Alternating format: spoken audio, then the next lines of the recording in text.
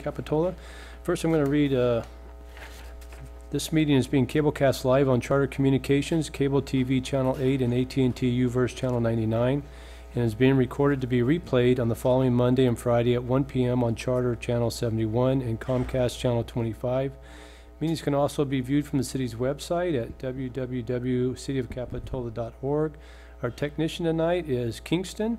And as a reminder, if you would just please turn your cell phones to vibrate and or to silence, we appreciate it. And if you come to speak tonight, when you come to the podium, we just ask that you sign in the sheet so we have your name for our records. With that, I'm going to ask for a roll call. Commissioner Ruth? Here. Commissioner Newman? Here. Commissioner Christensen? Commissioner Wilk? Here. Chair Welch? Here.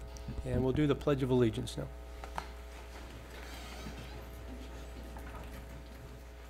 I pledge allegiance to the flag of the United States of America and to the republic for which it stands, one nation, under God, indivisible, with liberty and justice for all.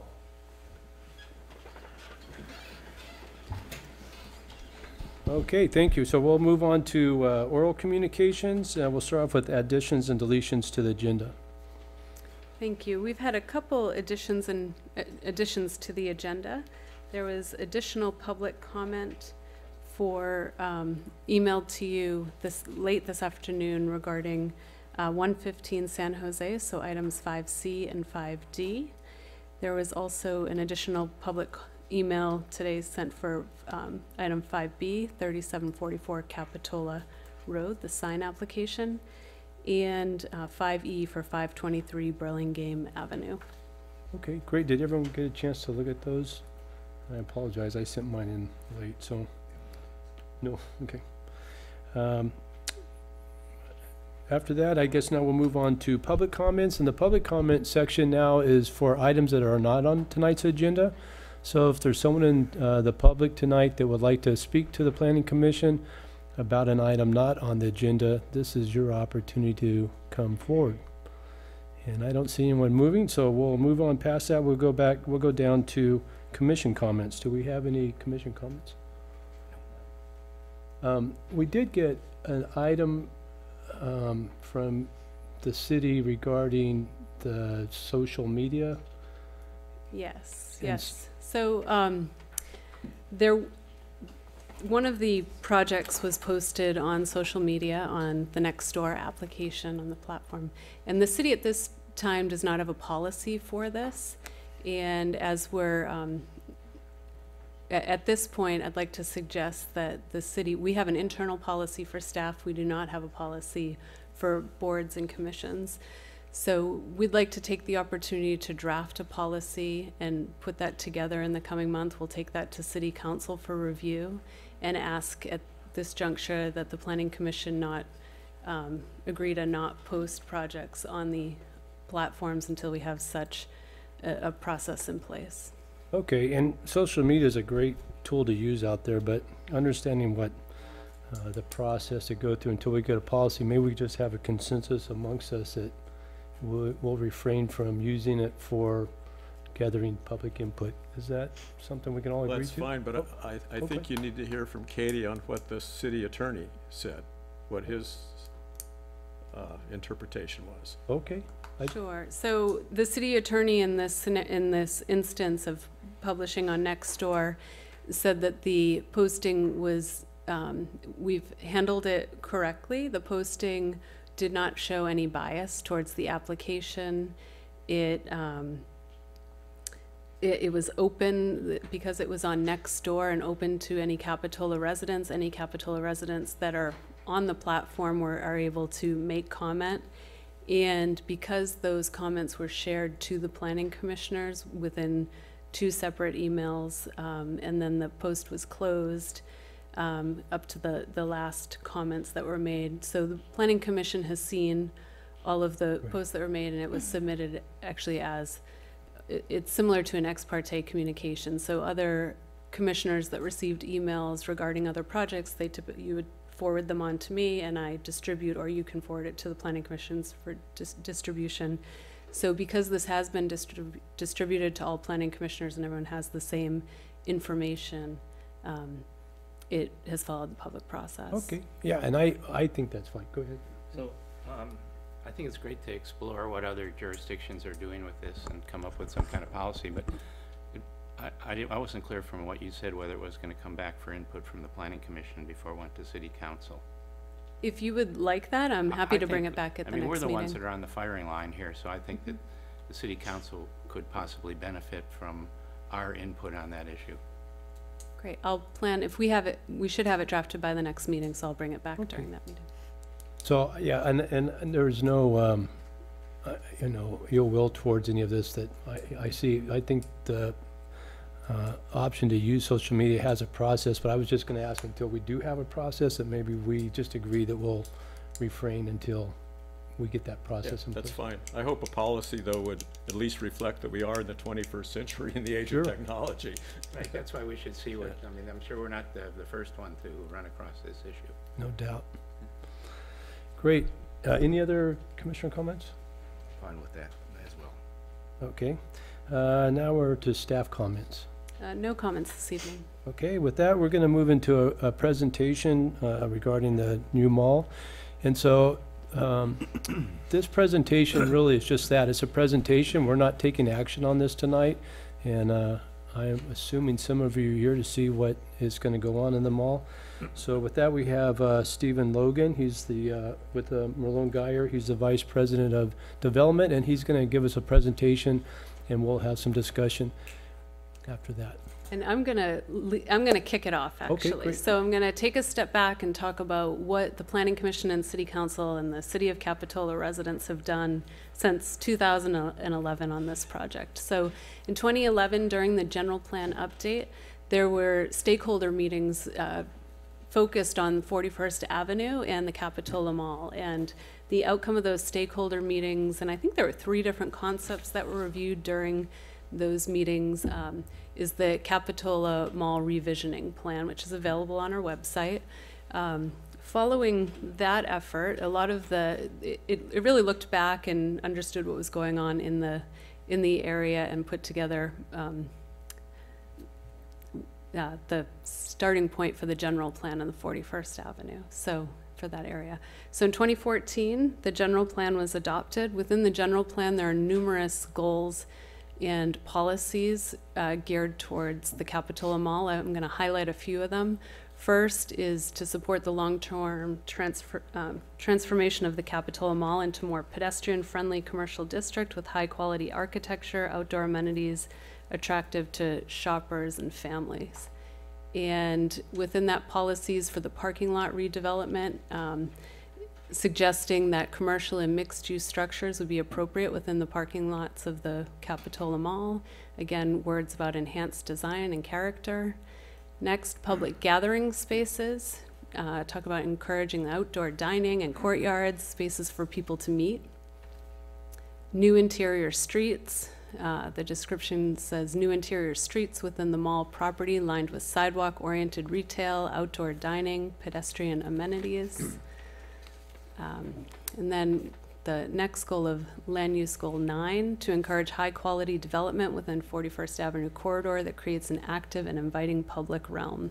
And that's what we're hearing for the future of retail. If you make it active and inviting, people will come out and shop. So again, a policy for public amenities to enhance the vitality of the corridor. So having outdoor dining, courtyards, public art, publicly accessible semi-public gathering spaces, bicycles, pedestrian friendly. Also a focus on entertainment uses. So bringing in new entertainment and commercial recreational uses into the area. And one last goal is for economic development. So provide businesses and jobs that create a healthy and stable local economy. So again, looking at this as a regional center with local retail, a mix of local and regional retail, entertainment, and becoming a dining destination. So after adoption of the general plan in 2014, your implementation plan is your zoning code. So in 2018, the city worked from the time the general plan was adopted, and we continue to work on our update to the zoning code. But in the 2018 zoning code, we really took that language that was in our general plan and created an avenue in which to incentivize redevelopment of the mall. So Chapter 17.88 is incentives for community benefits. And I always think of this chapter as the give and the gets. So within the regional commercial zone, there's a 40-foot height limit and a floor area ratio of 1.5. Under this specific chapter, if the mall, there's a list of gives that a developer can provide, but specific to the mall, the gives were listed as a mall block pattern, surface parking lot redevelopment, transit center, and affordable housing. In addition to that, there's open space, public art, and the list goes on. In return, the developer would get an increased floor area ratio of 2 and a building height of 50 feet. So it's an extra 10 feet, so an extra floor. So with that, I think Capitola, through its general plan and its zoning code update, it has been anticipating mall redevelopment and looking forward to it. And with that, we have Stephen Logan, the Vice President of Development from Merlone Geyer, and I welcome you, Stephen. Thank you. Chair, Commissioners, thank you. It's a pleasure to be here tonight, and we know that this mall has been there for a long time, and we're very proud to present to you. We're talking about what Merlone Geyer is about first. We want to show you about, a couple projects that we are currently constructing and developing. Want to talk about the purchase of the mall, our community survey and meetings that we've had, and then obviously our new acquisition of the Sears parcel, and go through some of our community survey results, and then open it up for questions. We're not showing any plans tonight. We don't, for community, we're gonna have a community meeting here June 11th. So with that, I just start off, and Merlone Geyer has been around for 24 years. We're a private equity firm.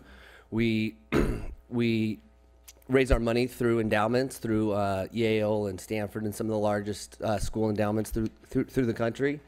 We've currently raised over $4.5 billion over the last 24 years. We're currently in our 12th fund. We're a fully integrated firm. We do all of our own property management, development, construction, asset management, leasing, all in-house. We own, our strategy is buying grocery-anchored shopping centers and regional malls up and down the West Coast, from San Diego all the way up to Seattle. Basically take the I-5 corridor all the way up the coast, and that's pretty much our bread and butter.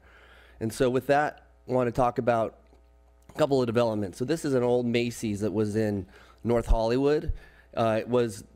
It's called Laurel Plaza. There was a mall that was attached to this, and in 1993, the mall was basically destroyed as part of the Northridge earthquake. Macy's owned this. It was a 25-acre site, and so we bought this from Macy's back in 2014 and are currently under construction. Basically, what you can see is we took the Macy's building and we cut windows in it. We're going to make about 235,000 square feet of office. We're putting in roughly 320,000 feet of retail, and we just sold the residential, 7.5 acres of 642 units. And so this is the site plan. The residential is in the yellow in about 7.5 acres, and then the retail and the parking is next to the 170 freeway in Hollywood. And this is a rendering of what that potentially will look like. We're currently under construction today. This project will open to the public in April of 2020. To the left, you can see where it says Creative Forest. That is the office building in which you just saw the old Macy's building, no windows, total barricade, cutting in windows, making a creative office. And we're bringing in grocery stores, fashion, quick service restaurants, local restaurants, and national restaurants. And this just goes to show you of the type of quality of development that we tend to bring here to Capitola. Next this is in Mountain View, which is over the hill. I was told today that's how you call it here. So this was an old Sears site that we purchased back in 2011. It was about 10 acres. We took this site and basically built some retail and 330 apartments. And so here's a site plan. To the right shows the apartments and the retail, and to the left you can see we built office. This was roughly 450,000 square feet.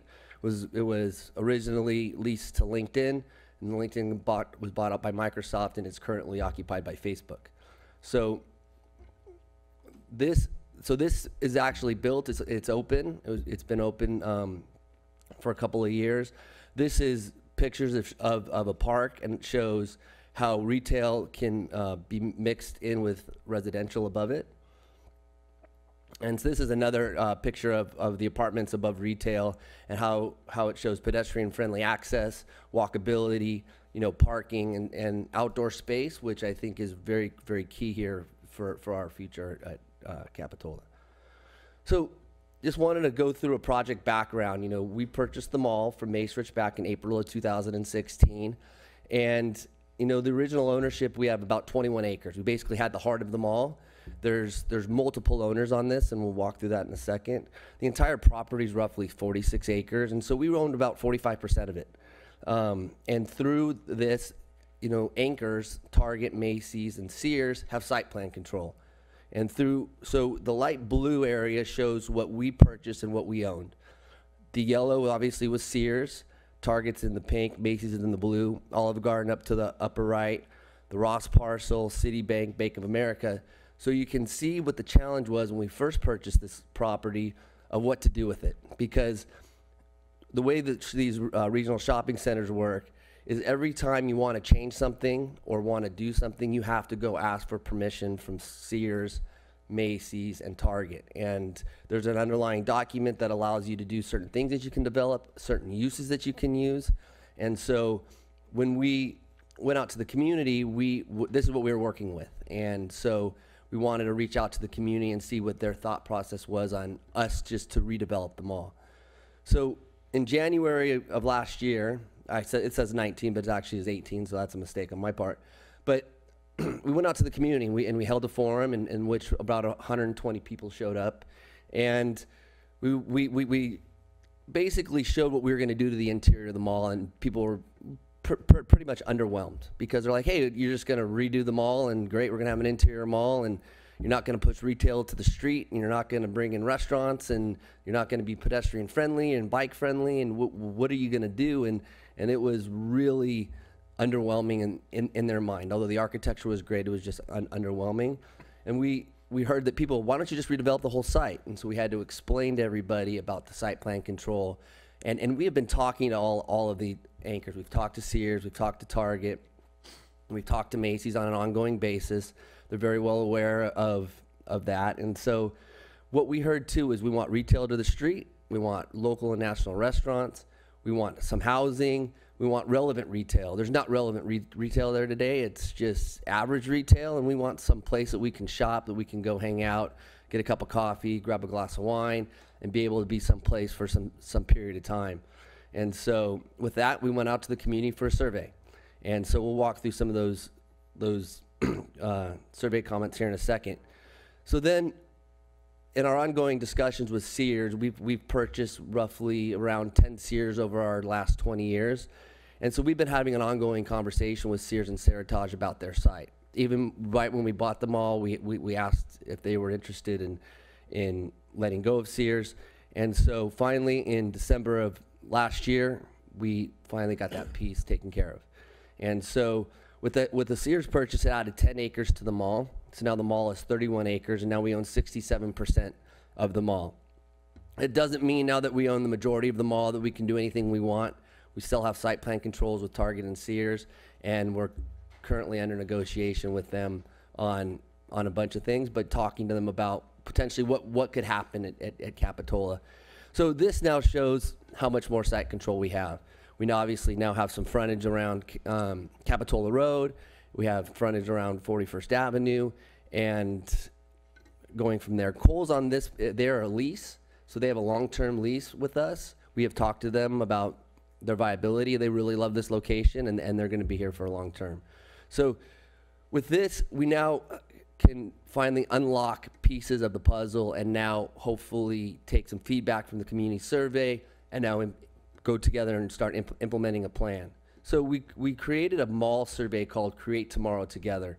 And what this was is basically we reached out to the community about a 10-mile radius, got a bunch of feedback, 30,000 people we sent cards out too to get a feedback online survey. There were 12 questions.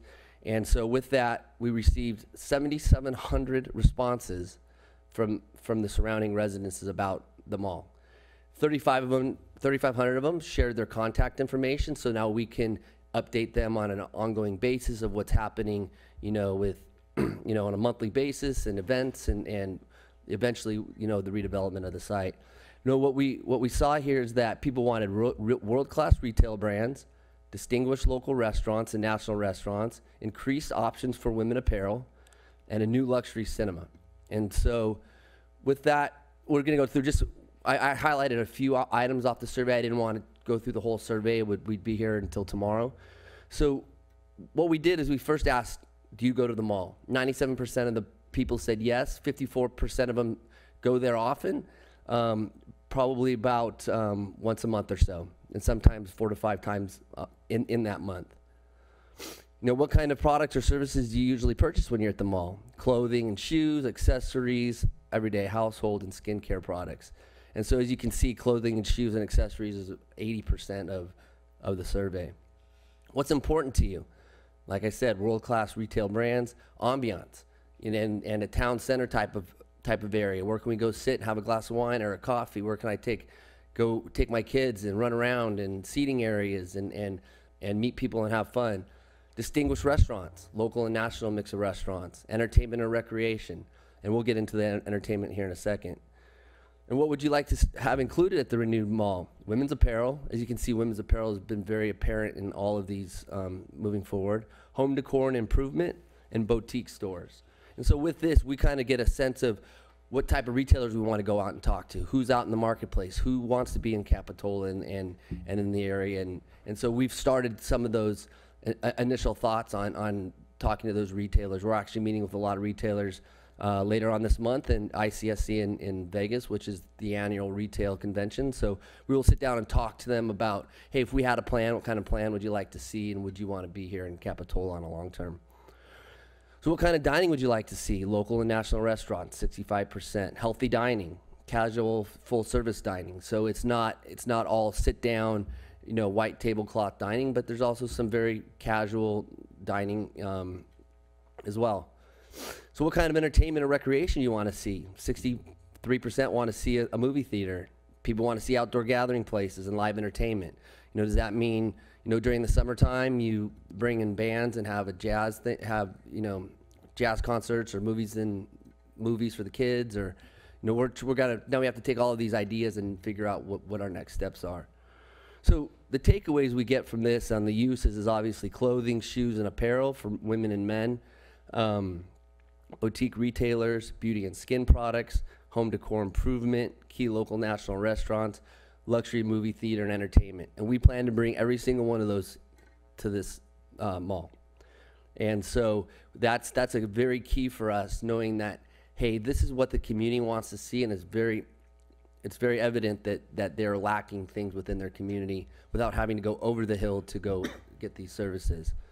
Other takeaways on the site planning is ambiance and town center, and retail to the street, housing, fitness, grocery, and walkability. So we'll take all of that into consideration when we look at, studying the site plan and what we're going to come up with. But, it was 7,700 people taking a survey. We've done this in other communities, and we roughly get between 3,000 and 4,000 people responding to that, so almost double. It's pretty evident to us that people are really focused on what they want here. So, we have a one-time shot to do something right, so we want to do something right here on the long-term basis. And, our next steps, we're going to present to City Council next week and talk about all of some of these same ideas that came up. We're having a community meeting on June 11th, located at the Sears building. We'll continue to meet further with key stakeholders in the community and get feedback from them.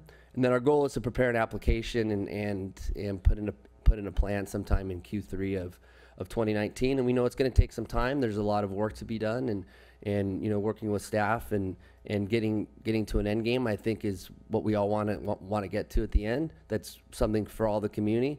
And just because we have one more community meeting doesn't mean it's going to be our only community meeting. I think it's going to be a process to be out into the community, talking to people individually, having coffee, or even in a group setting. And sometimes people feel they can share more as an individual instead of in a group setting. So we're going to be open to that. We'll be up here. We'll be talking to people moving forward. So with that, that's wanted to share that with you tonight, and I appreciate you letting me be here to speak, and I'd be happy to answer any questions. Great, thanks, Stephen. Any questions from the commission? I have some. Do you have a budget of what you kind of contemplate spending up there? Well, we always have a budget, but I mean, we haven't formally put together a budget, but I mean, we have an idea of what we want to spend and what costs are and what we can get out of it. Yeah, one thing. And I'm probably one of the earliest baby boomers, born in '44. Actually, I'm just outside the window. And, you know, our days are numbered, and the shopping patterns of the next generations are definitely changing. So how do you plan to address that? Well, I think, you know, retail's changing, but retail's not dead. So let's understand that, you know, just because retail is changing, you have to change with it. And that brings, you know, maybe there's some streetscape and walkability and places and the right places to be and the right restaurants that want to be here and just continuing to talk to people out in the community about that. And you just have to make it relevant retail. And you have to bring, you know, the shopping centers are evolving in which they have more entertainment uses, they have more fitness uses, and just the right type of retail. And retail is not dead, it's just changing, constantly changing. One of the things I read was some malls are considering bringing in healthcare facilities into the mall. We would not do that. We don't see that's an option here. And we did show you a couple of office. We don't plan on office here. It's not an office market in our mind. I know the two plans we showed you had a significant amount of office, but office and medical office are not today not contemplated in our well, they're not thinking. Good for us either. They don't generate sales tax revenue. Is that good? Okay, so where I think our general plan is currently maybe a bit deficient as far as the mall, now that it's 5 years old, and I was the chairman of the General Plan Advisory Committee over a 3-year period and followed that process very closely. But what I think we failed to do, looking back now, was emphasize the need for housing and mixed use enough at that site, because what's happened over a period of time is that the critical need for housing has just gotten greater and greater. And so your Mountain View project, I didn't hear enough from you really about the potential for mixed use and housing on this site, similar to the photos you gave us of Mountain View, what you did there. We do plan on a housing component. I think that needs to be really emphasized for a number of reasons, and you know, I hope that will be part of the plan.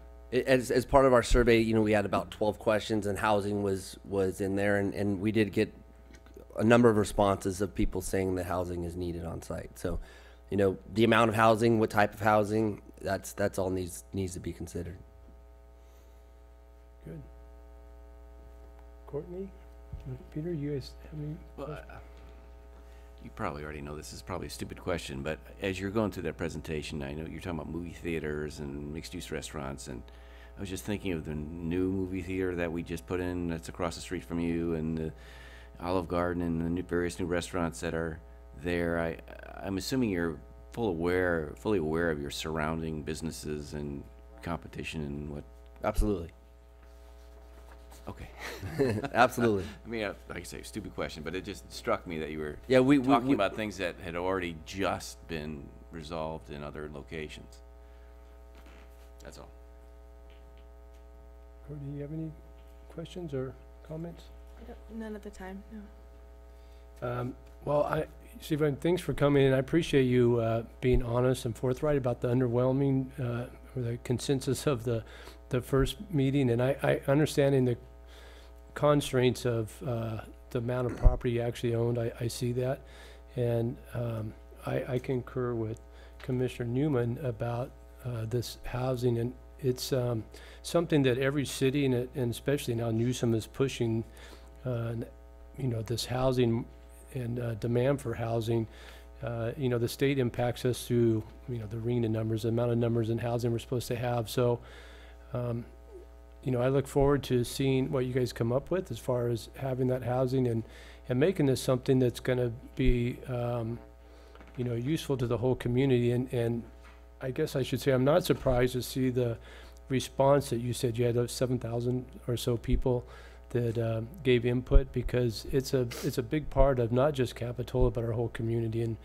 And you know, it's been tough, well, for me, for one, as a planning commissioner, watching those stores sit empty, and the city losing revenue, and people being discouraged about a prime piece of property. So I look forward to seeing what you guys come up with. And I will say, and I'll bring it up again at the end of the meeting, that at 6 o'clock in the evening at the Sears building on June 11th, they're going to have this community forums.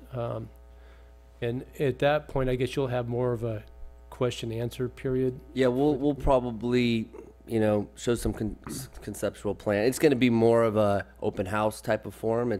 We'll probably high level talk about, maybe go through a little bit what we went to tonight, but it's going to be a forum. We're going to probably potentially just, you know, have stations set up to talk to people, and it'll be an open forum. It's not going to be a presentation. Okay, very to good. that sense.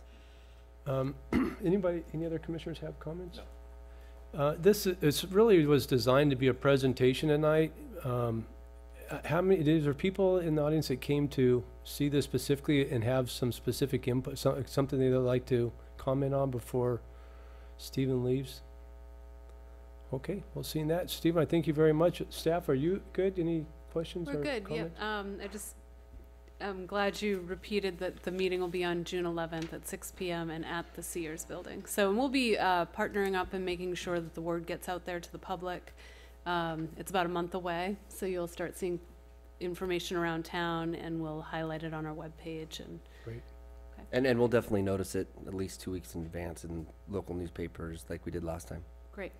And they're also available on the website, so if you have comments, did it go specifically to you, or they can just... You can go to our website, or you can, I left Katie some business cards if you wanted to pick those up, or you can go to the mall. I mean, or if you have a question, I guess email Katie and she can forward it to me, and we can be in contact. So Okay. we're I should definitely be open. clear that at this point, you know, the city does not have an application in, so there's no public comments really Right. that we would take in from the public. But if anyone has concerns, I'm happy to connect you with Stephen. And on that, we should add that when it does start going to the application period, there'll be more time, opportunity for public comment as it comes to the planning commission, so, and the city Absolutely. council meeting. Great, thank you, Stephen. Thank you. Appreciate you coming.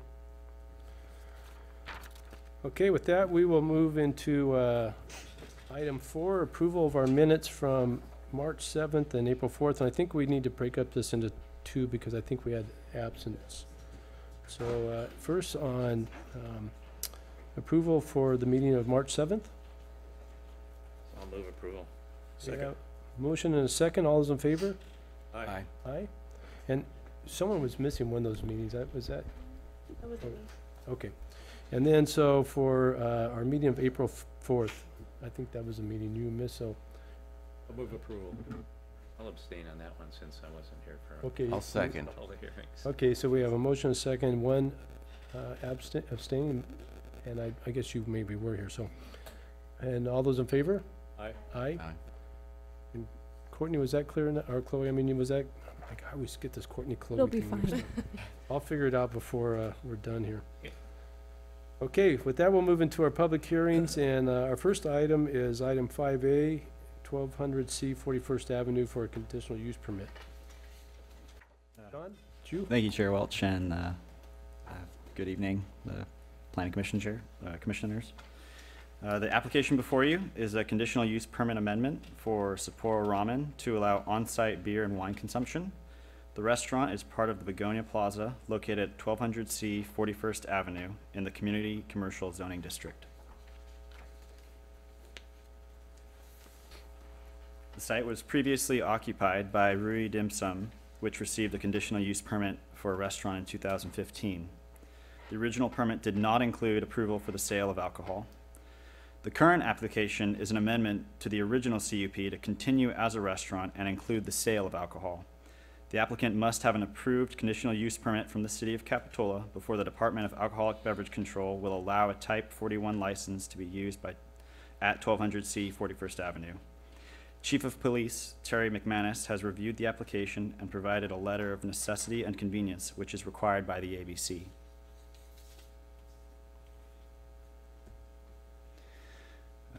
Staff recommends the Planning Commission review the application and approve the amendment to the conditional use permit based on conditions and findings. That concludes my presentation. I'm available for questions, and I believe the applicant is in the audience. Okay. Any questions for staff? Would the applicant like to speak? It's not necessary, but if you'd like to speak, you can. Oh, okay, come on.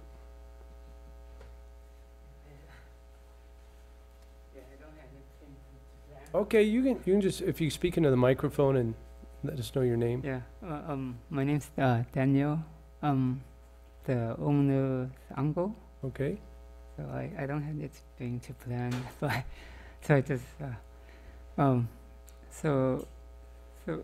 we want to increase the business with the alcohol use. Okay.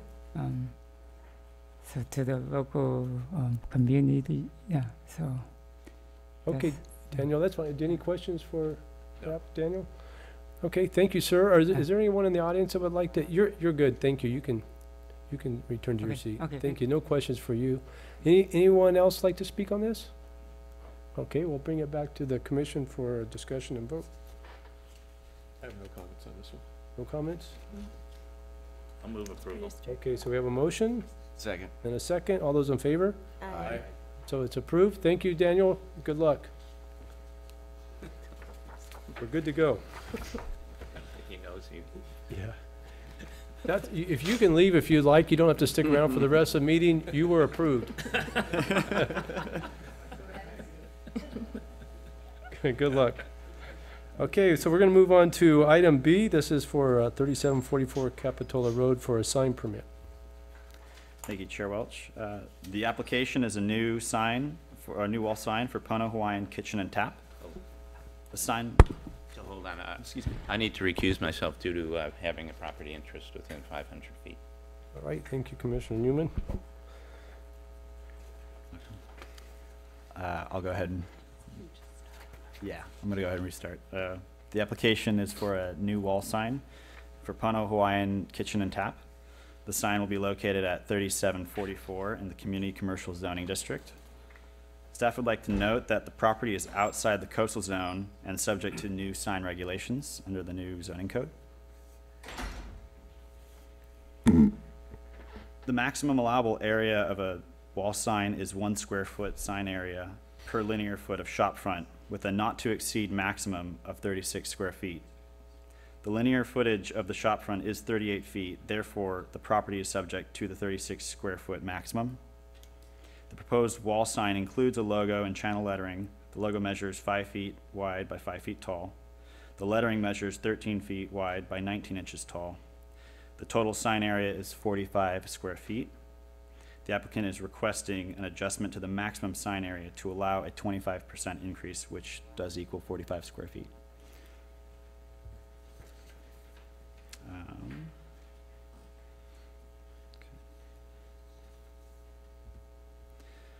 Under the new sign code, the Planning Commission may approve an adjustment to increase the permitted sign area of up to 25% if 5 findings shown on this slide can be made. Staff was not able to make findings in support of numbers 3 and 5, which I'll go into on the next slides. Finding 3, the adjustment is necessary due to the unique characteristics of subject property, structure, or use. On this property, the structure is close to the road and is visible from the street and sidewalk. Finding 5, the adjustment will not establish an undesirable precedent. The project is outside the coastal area, therefore the new zone code applies. This is the first sign adjustment request we've received under the new code.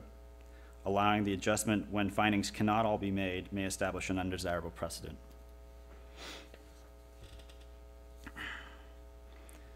Because the findings cannot be made, staff included condition of approval 1, which requires a reduction in size of the logo from 5 feet by 5 feet to 4 feet by 4 feet, which complies with the 36 square foot maximum.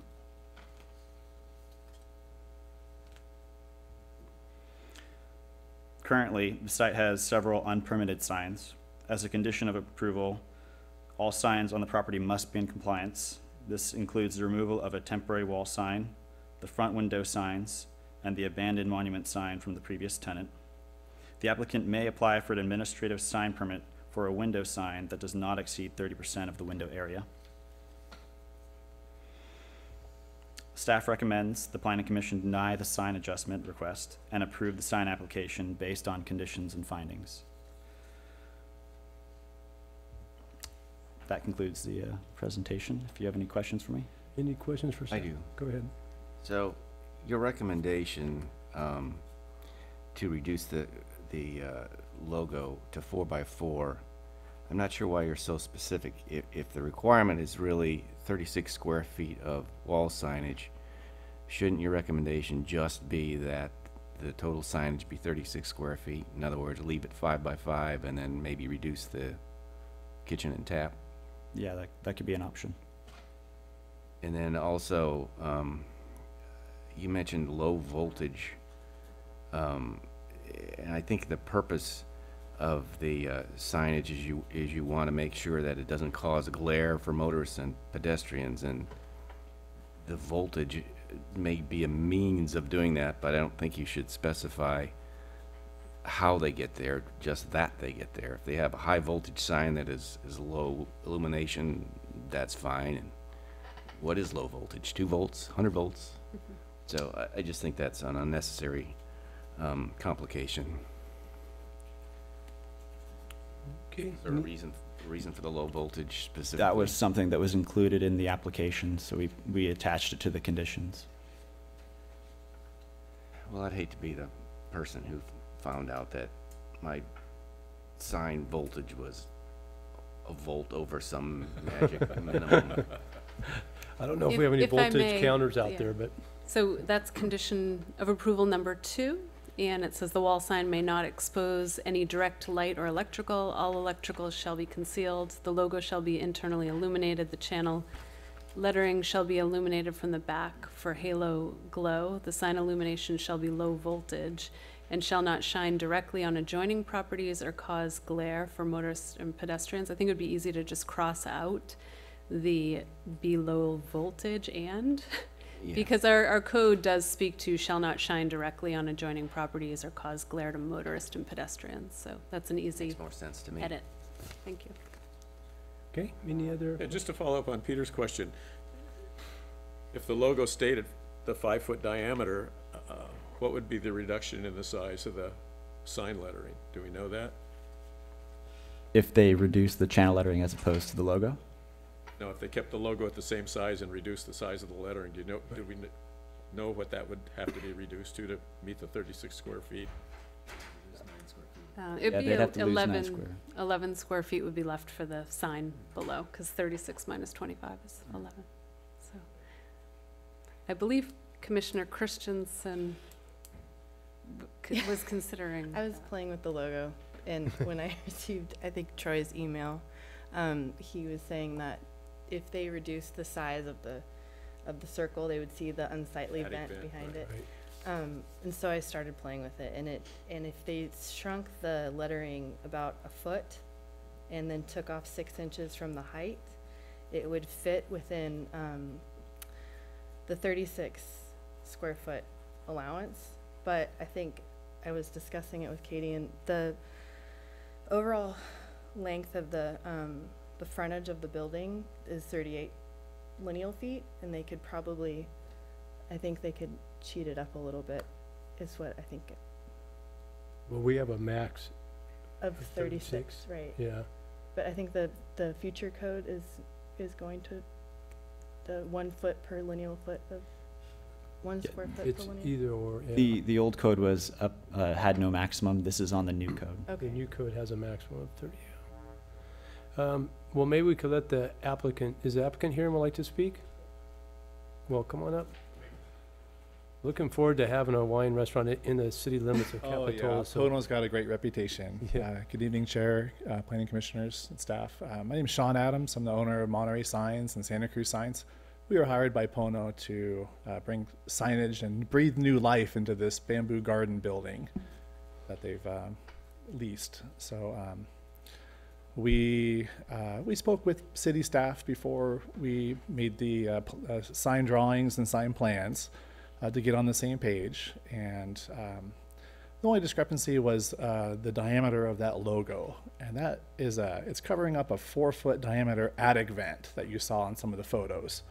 So the plan was to create the logo for Pono that was just slightly larger than the attic vent.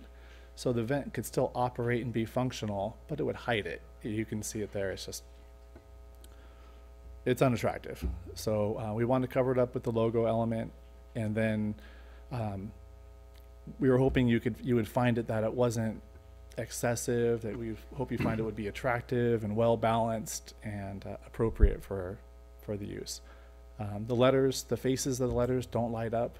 They're a soft halo lit glow on the backside.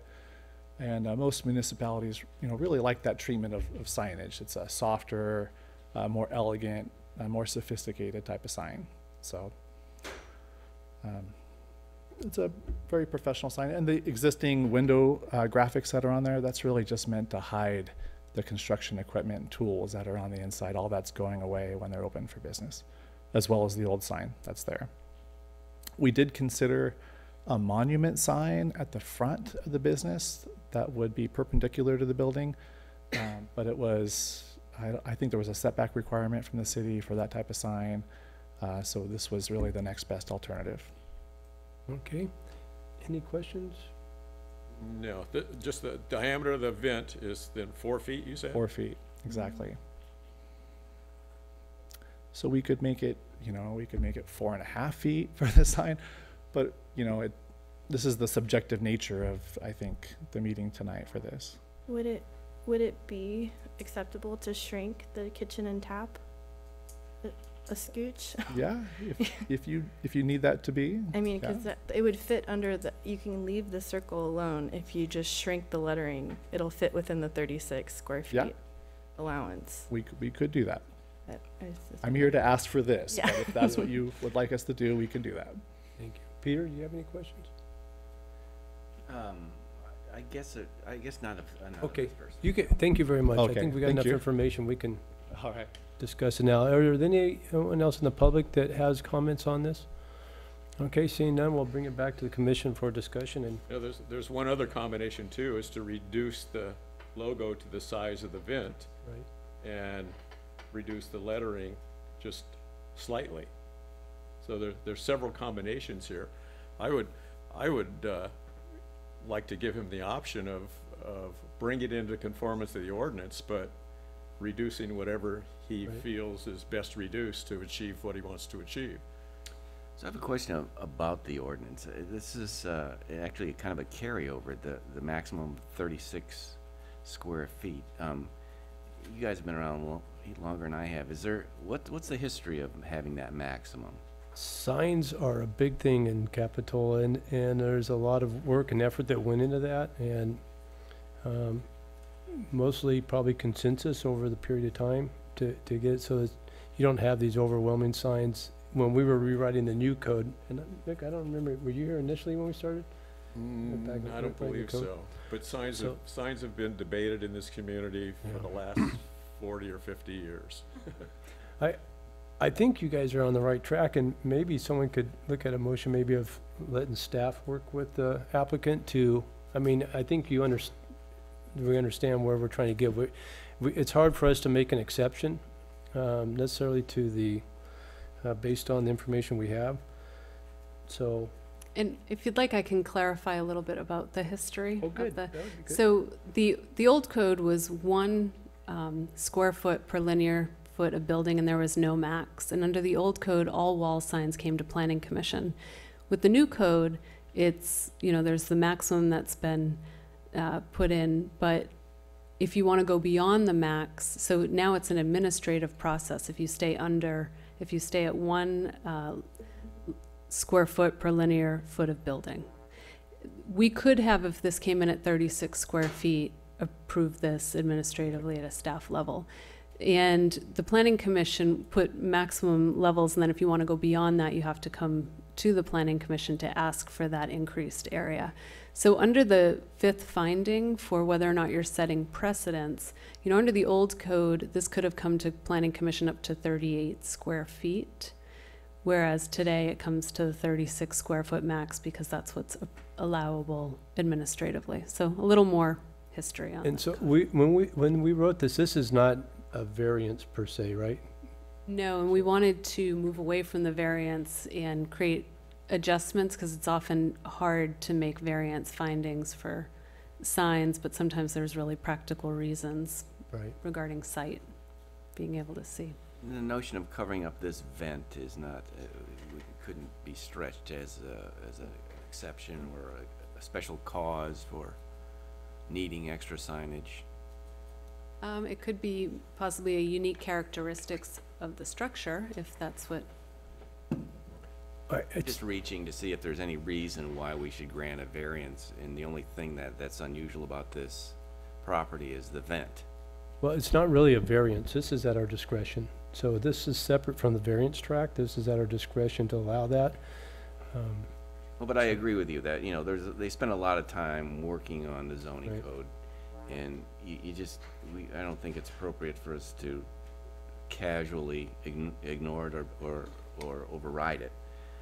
And so I was just wondering if, you know, if there were there any special reasons why we should, that are kind of unusual, and I would think that would be the only straw we would grasp at if we wanted to make an exception. For me, I would be comfortable if they would just reduce it to the size of the vent. And I should have asked, you're not actually covering the vent. You're hiding the vent, but you're not covering, the vent's there for a purpose, right? So, It's removed, it's out. right, yeah, so I personally, I could live with reducing it to the size of the vent.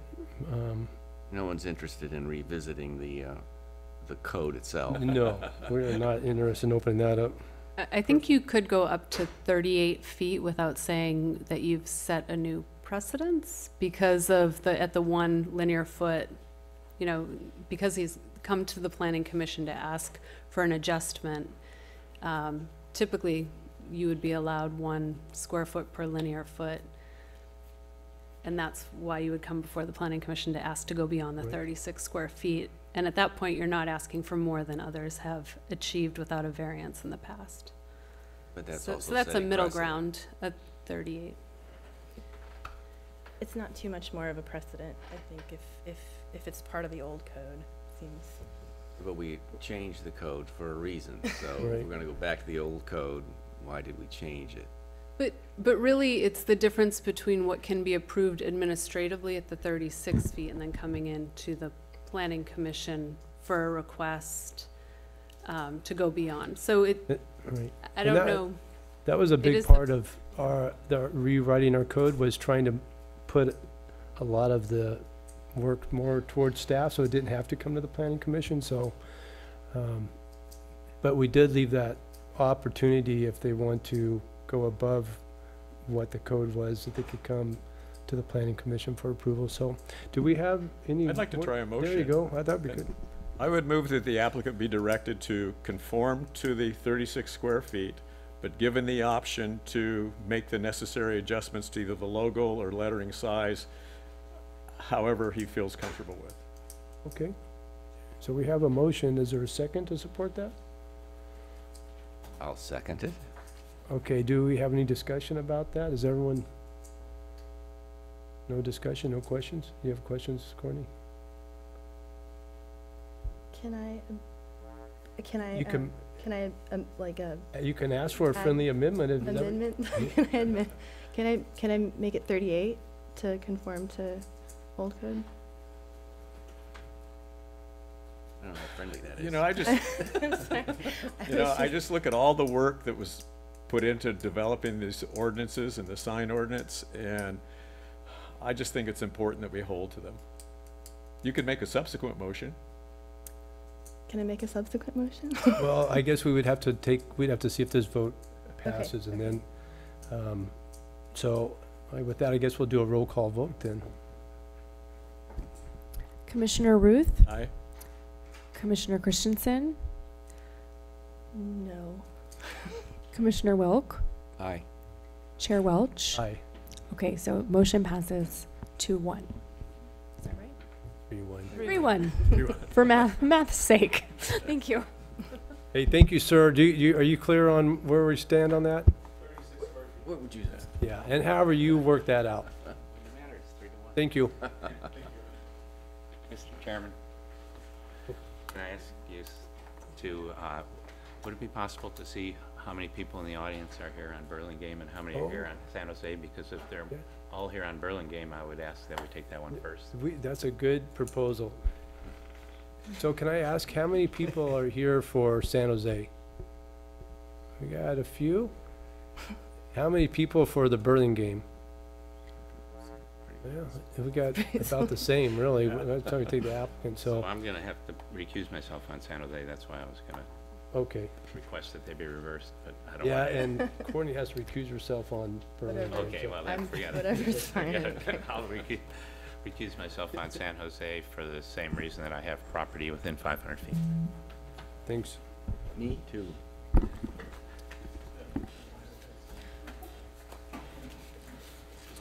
Okay, so that moves us to item C, 115 San Jose. And this is for 2 conditional use permits, item C and D, but we'll start off with item C. Is that Matt? Thank you, Chair Welch and remaining commissioners. Getting a little empty up there. Tonight, we have an applicant requesting a conditional use permit for a takeout restaurant with 6 seats or less at 115 San Jose Avenue in the Central Village zoning district. Applicant is proposing to convert space 111 in the Capitola Mercantile, which was previously occupied by Off the Block Snow Cream and Bubble Tea, into a takeout restaurant with 6 seats or less.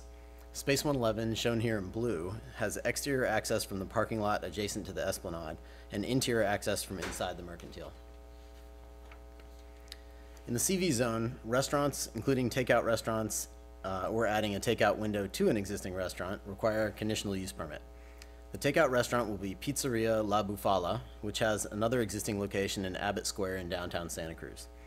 The 6 seats allowed for this use are shown on the floor plan in blue. The proposed business hours would be from 9 a.m. to 10 p.m. daily, and just of note, the prior establishment did not have a conditional use permit for a takeout restaurant. Here are the proposed south and west elevations. The proposed takeout restaurant has the same parking demand as the previous retail use and unpermitted takeout restaurant. Therefore, the project would not significantly impact the existing parking conditions. And just for your benefit here, I did a slide with all of the existing spaces and their uses and what that works out to for required parking. And it's round up to 44 spaces is the total. So the site plan submitted with this application shows 41 parking spaces plus 2 unmarked spaces for the apartment for a total of 43 spaces. However, a site visit revealed that 8 of the spaces shown on the site plan were non-existent. Spaces 1, 2, 41, 28, 12, 40, 37, and 38, which brings the number of existing spaces down to 35. Staff has determined that some of the spaces were removed in order to create outdoor seating areas, but the removal / conversion of those parking spaces was never approved as part of a planning permit. In addition to the spaces, number 37 and 38 on the bottom right there by the Esplanade actually never existed. The last conditional use permit for a business in the Capitola Mercantile, which permitted the conversion of Caruso's restaurant from a takeout restaurant with 6 seats or less into a full restaurant use, was approved in 2005 based on the existence of 41 on-site parking spaces. That use change should have required an additional 4 spaces to be provided on site, but the Planning Commission determined that the uses in the Capitola Mercantile had different peak times in terms of parking usage, and therefore made findings that the 41 existing on-site parking spaces were adequate. Staff recommends the Planning Commission require the owner to provide 41 on-site parking spaces prior to issuance of a building permit and/or business license for the proposed project. This will bring the existing CUP for Caruso's restaurant into compliance and allow the proposed pizzeria. The requirement to provide 41 on-site parking spaces is included as condition 2 of this condition, of the conditions of approval.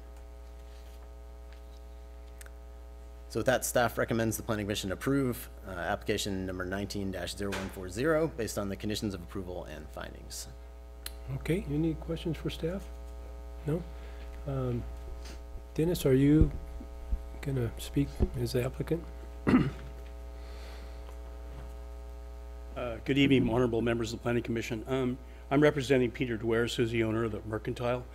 Actually, I think Matt will back me up there. There's 40 spaces out there now. Is that correct, Matt?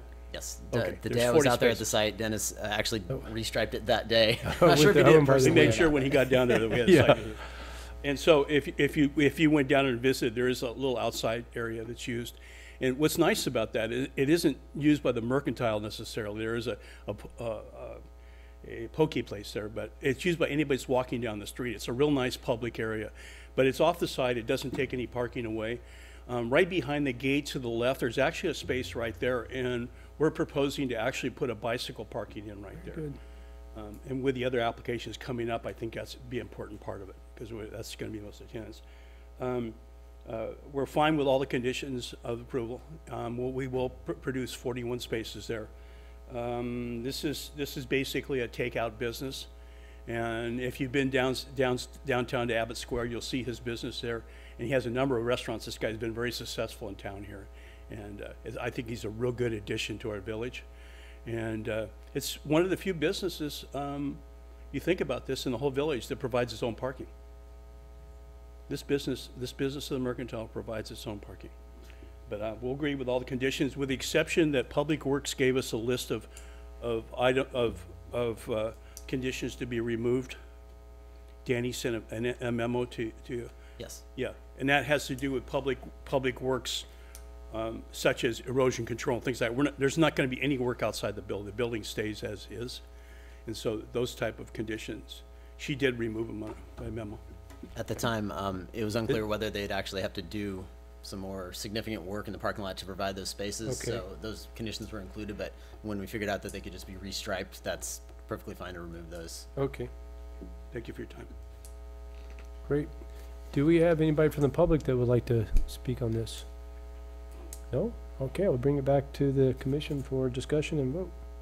Yeah, I would just like to see one additional condition added and hopefully added to all future takeout restaurants, is that they be required to provide an off-site trash container as approved by the city that matches whatever design our committee is going to come up with.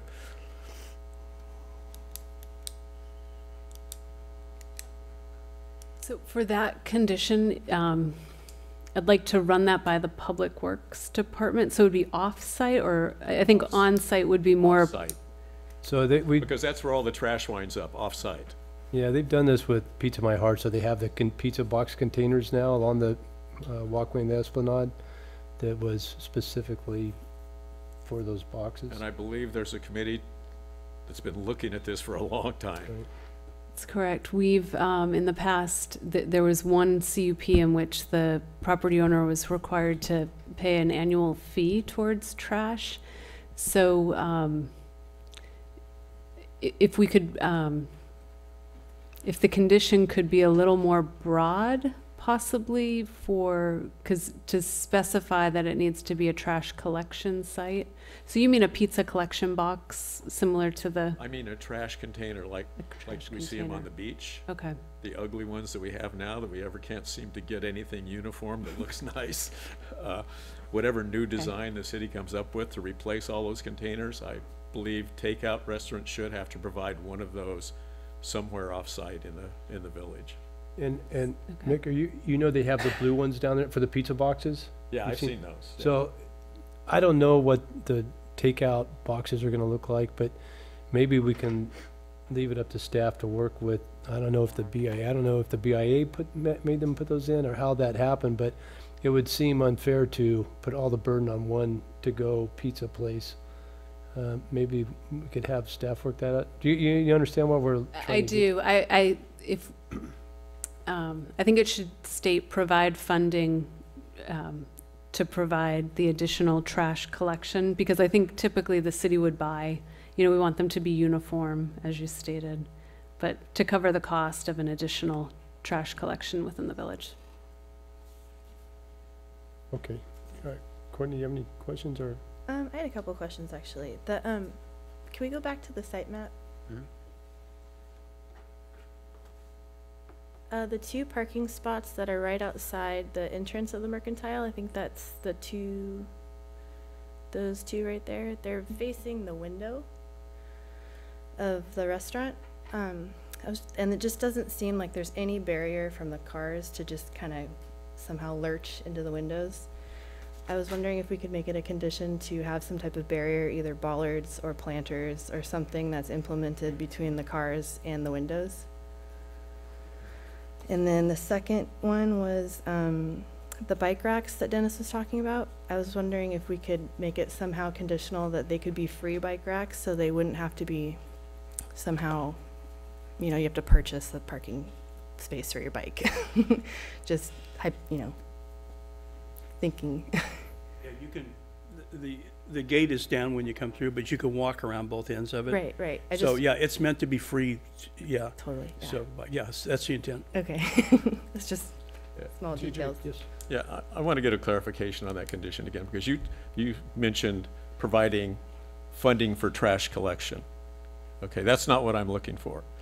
My understanding in the last communication I received from Steve Jesberg was, I think maybe perhaps the Arts Commission or some group, were looking at new trash containers, of a uniform, aesthetically pleasing design for the village. And my condition would be that one of those be provided by the applicant. Okay. So is someone going to put that in the form of a motion now? Okay, I would move approval with that additional condition. Okay, and the condition is that they buy a city-approved container for Yeah. Yeah. their trash, Off-site. off-site trash, got it. So, Second. so we have a motion, a second, all those in favor? Aye. Very A good. point of clarification is, did you also want the bollards and Oh, the good point. bicycle parking requirements? That was not in the motion, so I don't, We could always bring it up in the next. Oh. Since I bypassed that, I forgot the comments. Well, I would have been my motion to include that. to Okay, include that. Okay, thank you. okay, very good. Okay, so now we'll move on to item item D, which is also 115 San Jose for a gaming arcade. Correct, and I'll try not to be too repetitive with this one. We're gonna go over a little bit of the same stuff. So the applicant is requesting a conditional use permit for a gaming arcade at 115 San Jose Avenue. Capitola Mercantile contains 11 commercial tenant spaces totaling 8,735 square feet along San Jose Avenue and the Esplanade. The occupied spaces in the Capitola Mercantile are currently a mix of retail and restaurant establishments. In the CV zone, commercial entertainment establishments such as theaters and amusement centers conducted within a closed building require a conditional use permit. The applicant is proposing to convert 3 commercial spaces, 102, 104, and 106, shown here, totaling 1,390 square feet in the Capitola Mercantile into a gaming arcade with 20 to 30 games. The 3 commercial spaces were previously occupied by retail shops. The arcade will be overseen by an on-site manager who will repair games and answer questions. Pro's business hours are from 10 a.m. to 6 p.m. in the winter and 10 a.m. to 9 p.m. in the summer, 7 days a week. There's the table. I'm going to go in a little more of the table this time. This table shows the current uses in the Capitola Mercantile and the required parking. 6 tenant spaces are currently vacant. For this analysis, staff assumed that the vacant spaces in the building were to be used for retail, bakeries, restaurants, / takeout food establishments because those uses have the lowest parking requirement of 1 parking space per 240 square feet. Based on that assumption, I came to the number of 44 required spaces. The parking demands for uses that fall under the commercial entertainment establishments category vary greatly, so Kimley Horn was hired to make a determination about the parking demand of the arcade use. Based on their technical memorandum, the video arcade use would generate less net vehicle trips than the existing retail components that would be replaced. Therefore, the project would not significantly impact the existing parking conditions. As I mentioned previously, we'd recommend getting back to the 41 spaces, which the applicant is willing to do and almost there. So that's also going to be condition 2 on this application, simply because I didn't know which one was going to go first, so Great. It's going to be on both. So with that, staff recommends the Planning Commission approve application 19-0134 based on the conditions of approval and findings. Okay, any questions for staff? No? Dennis, you want Is there anyone here besides Mick and I that remember the bowling alley? Oh, yeah. That was once a bowling alley, but it was actually, it had gaming and arcades in there in a restaurant inside that building. And the poison spray. That's right, yeah. And JoJo was a pin setter there, but they were not automatic pin setters then. They were manual pin setters.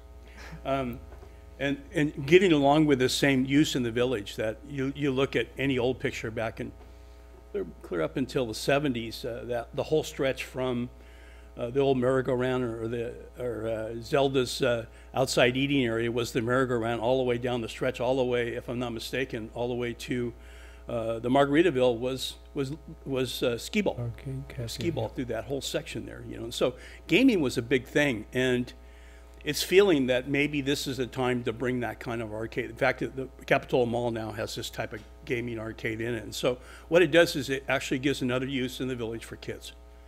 It really gives them an opportunity to do it. And so we're suspecting that the majority of people that use this are going to be people coming there on bicycles, or, you know, kids there for the summer since they use. And so this type of use has a history in the village. And it's been a good use in the past, and the idea is to bring it back. We're trying to develop a vision for the mercantile, and it's never had one. And it's never been able to hold tenants in that building. And there's a lot of reasons for that, and most of you know those. But one of the big ones is that to bowl people off the street into an arcade thing like that, you need a variety of uses. And so if I was to give you a vision, I would say, if you've ever been to Napa, and they have a marketplace there, it's called the Oxbow Market. And it's a mixture of about 40 different businesses, small flower stands to a oyster bar to an herb place, and they're all within this mercantile building. We would hope that someday we can develop that. The more uses, the variety of uses there that would create that. We in the near future are going to apply for a master use permit for the building. And what that'll save us is that both of these applications tonight, it's good that the public hears these, but when you're changing uses within a building, you can't put tenants off or people off for 2 or 3 months to go through a process. And staff did a great job at getting this through very quickly for us, but I think that they should have the power to, once you have a use permit agreement for this type of use, that they can make a decision of what can go in there without having to make a major process. Also, your planning staff, their time is very valuable. This doesn't seem valuable to me in use. There's so many things that they need to do out there. And this, if we develop a master use permit, that I think that we can take care of applications like this at the staff level instead of bringing them forward. But I appreciate your approval on this, and again, we're fine with the conditions of approval with the exception of the public works being removed. Okay. Thank you. Very good, Dennis. Is there anyone from the public that would like to speak about this?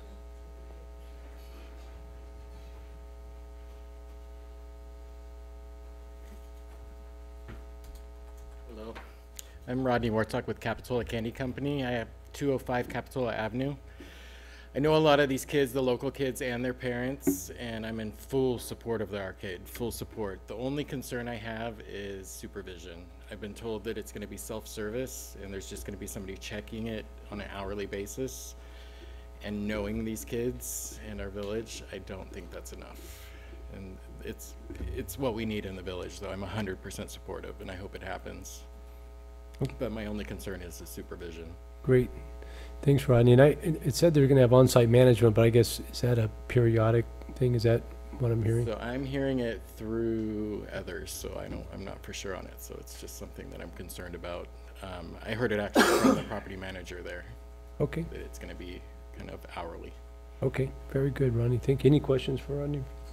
Yeah, so no full-time attendant then, at least So I can't answer to your that for knowledge. them, but that's to my knowledge. There's not. It's self-service, and it's a little bit of a concern. Okay. Thanks, Rodney. Do you want me to address that, Nick? Yeah, when we're done here. Oh, wait, we have Karen's coming up. No, I mean, you couldn't afford to have a full-time person when you have 20 games there. It just doesn't mathematically work out. But what we have is we have a full-time person that's in charge of the mercantile. That is, the maintenance guy and the custodian, and he does all that stuff. He's going to be around. Plus, when you have a use and you're surrounded with uses who have tenants and actually owners in there, you have that kind of supervision. In other words, if you've been in the building there, it's all glass across there. So the sight line goes through from every single business there to this. But you couldn't afford to have a full-time supervision at a place like this. It's just too small. Is there someone on site though? Not necessarily at the gaming, but a manager there? The manager of the place lives on the property. He lives within Peter Duers's project there, not in the apartment there, but he lives above the ice cream store. But he manages that whole corner there, and he's around. And he's got to be responsible for the machines and keeping what it is. But it's a very visual area. It's not closed off as glass all the way through. So it doesn't work to have a full-time manager on it. Yeah, we hate to put the burden of supervision on the other businesses there, but we'll see how the process goes. Thanks, Dennis. Karin?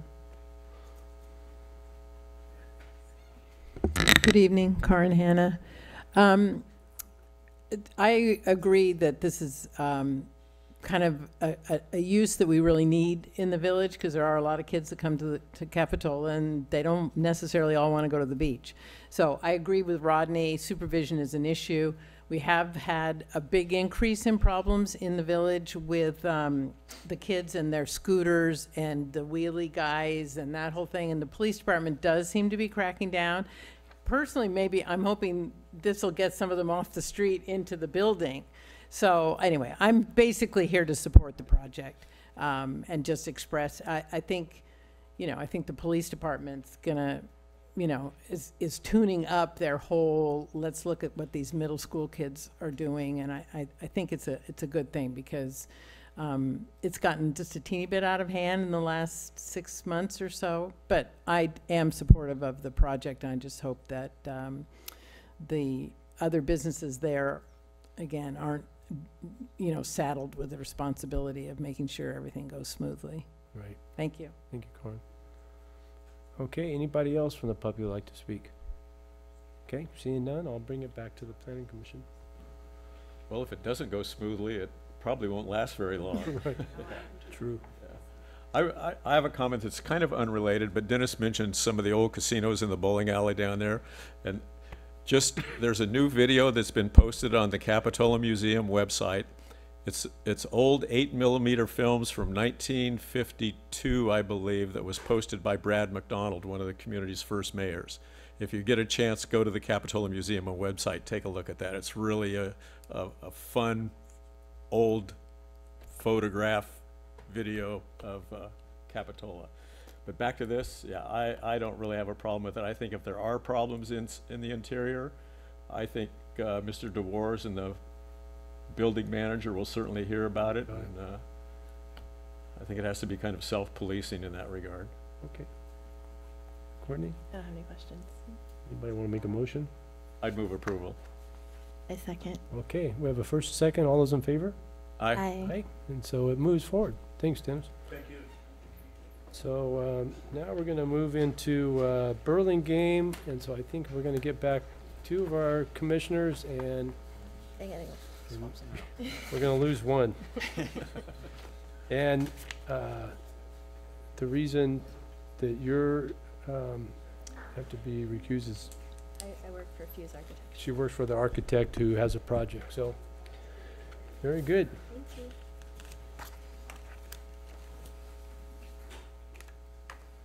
Okay, so we're on item E, 523 Burlingame, and I'll let Matt explain the process. I don't want to make you read through that whole thing and then have me repeat it, so. Right. Okay, so tonight, the proposed project at 523 Burlingame Avenue includes a tentative parcel map to divide one parcel into 3, a design permit for a single-family home at 525 Burlingame Avenue, which has an accessory dwelling unit and is requesting a driveway width exception for perpendicular parking in the front yard within the R1 single-family zoning district, a design permit for a single-family home at 523 Burlingame Avenue within the R1 single-family zoning district, and a design permit and conditional use permit for a fourplex on Capitola Avenue located within the CN neighborhood commercial zoning district.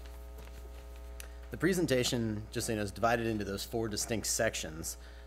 So my plan of attack here was that I can stop after each section for public comment and commissioner discussion, and then the planning commission could have a final discussion and take action at the end. Okay, very good. It is important to note that this application must be reviewed as one project to ensure compliance with state stormwater regulations. Any modifications within one lot may impact stormwater calculations for the entire site, and therefore any approval, denial, or continuation of the application should be for the entire site.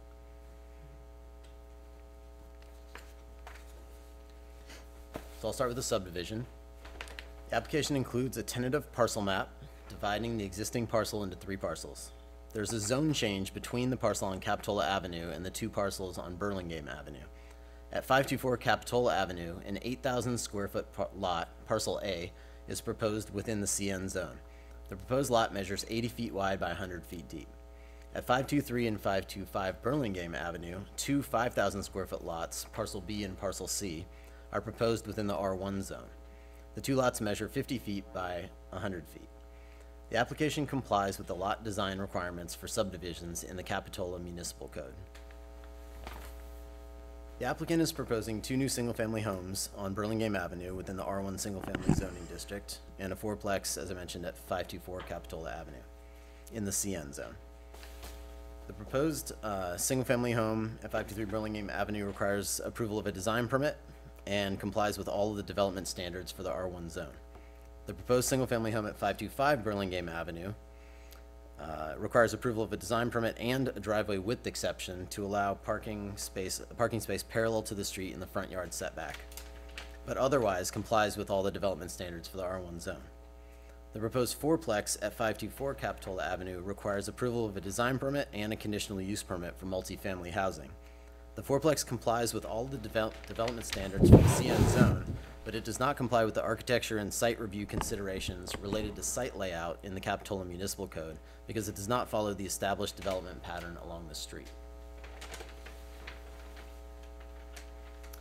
So I'm going to just pause here for a second. I assume no one has comments or anything about the subdivision, but if you'd like to discuss anything about the subdivision, we can do that here. I do. Okay. So I was looking for the tentative map. If I'm reading it correctly, the tentative map shows the new parcels and shows the old building before it was demolished? Is that what I'm... Yes, I believe so. Seemed like a strange thing to do. It was hard to read. Well, I mean, I don't know why you would want to know about a building that isn't there anymore. That was strange. But I guess... So the tentative map will send out to be reviewed by, the Public Works Director sends it out to a consultant, an engineer, and we'll provide them with notes of what they'll need to clean up before it gets recorded, and that would be one item for cleanup. That would be a good note. Yeah. Thank you. That's all I have. Okay. Anybody else?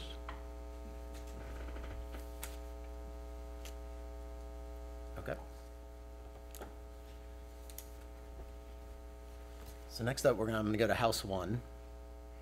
The applicant is proposing a 2,991 square foot single-family home with a 292 square foot attached accessory dwelling unit, or ADU, because I'll refer to that as an ADU later, at 525 Burlingame Avenue.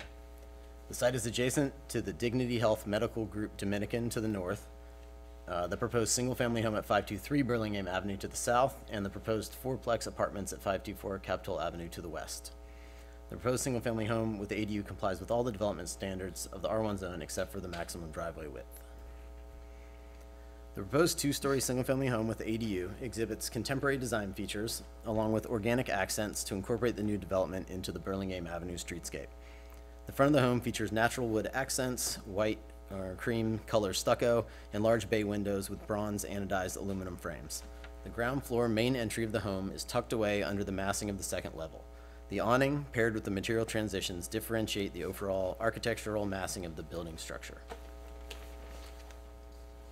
I'll just go through the elevations here. This is the front elevation, the rear elevation, the north elevation, and the south elevation.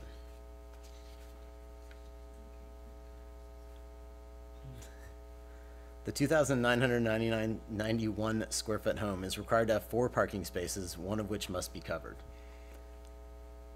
The ADU does not require any additional parking because the site is within half a mile of public transit, and even if the home did not have the ADU, it would require 4 parking spaces. The applicant has requested a driveway width exception to allow the 4th required parking space to be located perpendicular to the 2 tandem spaces in the driveway. The Capitola Municipal Code states that driveway width for residential uses in the R1 zone shall not exceed 20 feet unless an exception is granted by the Planning Commission due to unusual lot configuration, landscaping, or site design considerations. There are no special circumstances related to unusual lot configuration, landscaping, or site design that would justify a driveway width exception. The proposed parking setup creates a driveway width of almost 43 feet out of the 50-foot lot width for a 10-foot segment of the driveway, resulting in 86% of the width of the front yard being utilized for parking. The project could have been designed to incorporate 4 parking spaces without a perpendicular space located in the front yard simply by providing a 2-car garage.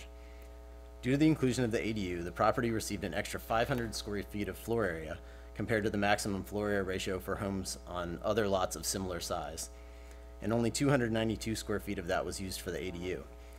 The extra 200 feet could have been used to provide 1 more covered parking space in the garage and meet the parking requirements without needing a driveway width exception, while still having a home several hundred square feet larger than most other homes on similar lot sizes in the R1 district. Oh, sorry, and that was it for house number 1. So I've got a question on your calculation, going back to the driveway width.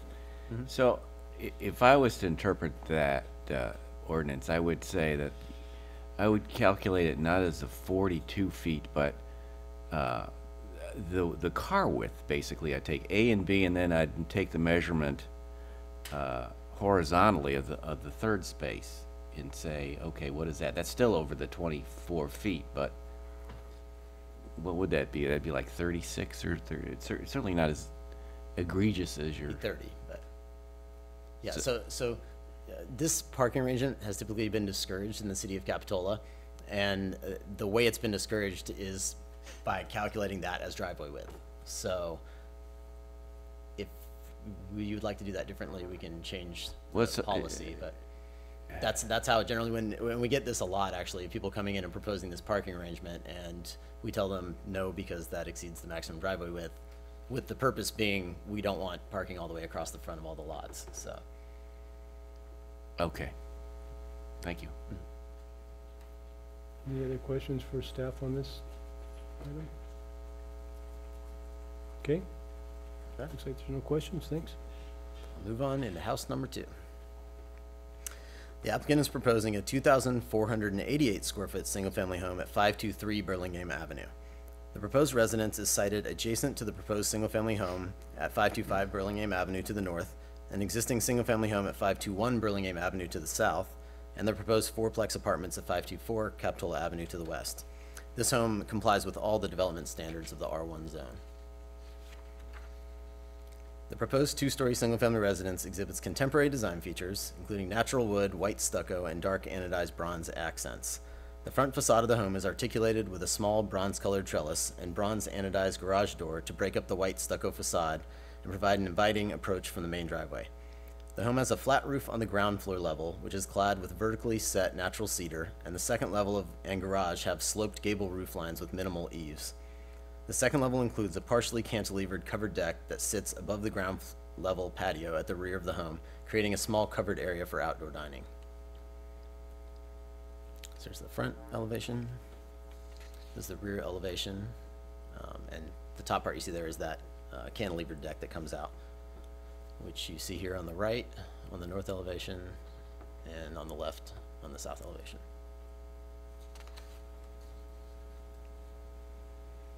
And that's it for house number 2. Okay, any questions for staff on class number 2? No? Okay. This was the easy Move one. to the 4-plex, yeah. Okay, so the 4-plex. The applicant is proposing a 5,340 square foot 4-plex apartment building at 524 Capitola Avenue. The 4 apartments are relatively small, measuring 633, 633, 728, and 742 square feet each. The proposed 4-plex is sited adjacent to the Dignity Health Medical Group Dominican to the north, commercial office building at 522 Capitola Avenue to the south, and the proposed single-family homes at 523 and 525 Burlingame Ave to the east. The proposed fourplex at 524 Capitola Avenue complies with all of the development standards of the CN zone. However, staff has concerns with the site layout of the fourplex, which will be covered later. The proposed two-story fourplex incorporates contemporary design features, and the two stories are differentiated through materials, with stucco on the first story and a combination of natural wood and aged ash horizontal siding accents on the first and second stories. The ground level of the building has differentiation in the setbacks to break up the massing along Capitola Avenue. Two of the garage doors are recessed 8 feet 3 inches behind the other two garage faces, giving the building a more articulated approach. The building facade is further articulated with bronzed anodized aluminum garage doors, windows, and clear glass railings on first level patios, front stairs, and second level decks that break up the massing across the front of the building.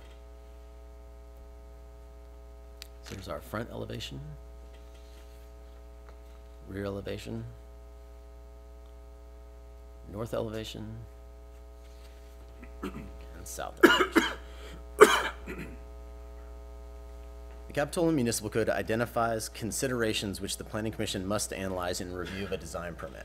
Staff has concerns with the site layout for the fourplex relative to consideration D1, site layout, which includes the orientation and location of buildings, decks or balconies, and open spaces in relation to the physical characteristics of the site, the character of the neighborhood, and the appearance and harmony of the buildings with adjacent development, such that privacy of adjacent properties is maintained. Within this stretch of Capitola Avenue between Beulah Drive and Bay Avenue, there are numerous mixed-use and multifamily structures. The majority of these existing developments, shown here in red, have a single curb cut and shared driveway leading to shared parking. The proposed design does not follow the established development pattern along the street. Each of the units in the fourplex has a garage facing Capitola Avenue and driveways that split off of the two main driveways that connect to the public street. The end result is a building setback 28 feet from the street with a larger than typical front yard consumed by pavement and parking. The design of the fourplex could have incorporated one shared driveway leading to a shared parking area, similar to the development pattern established along Capitola Avenue.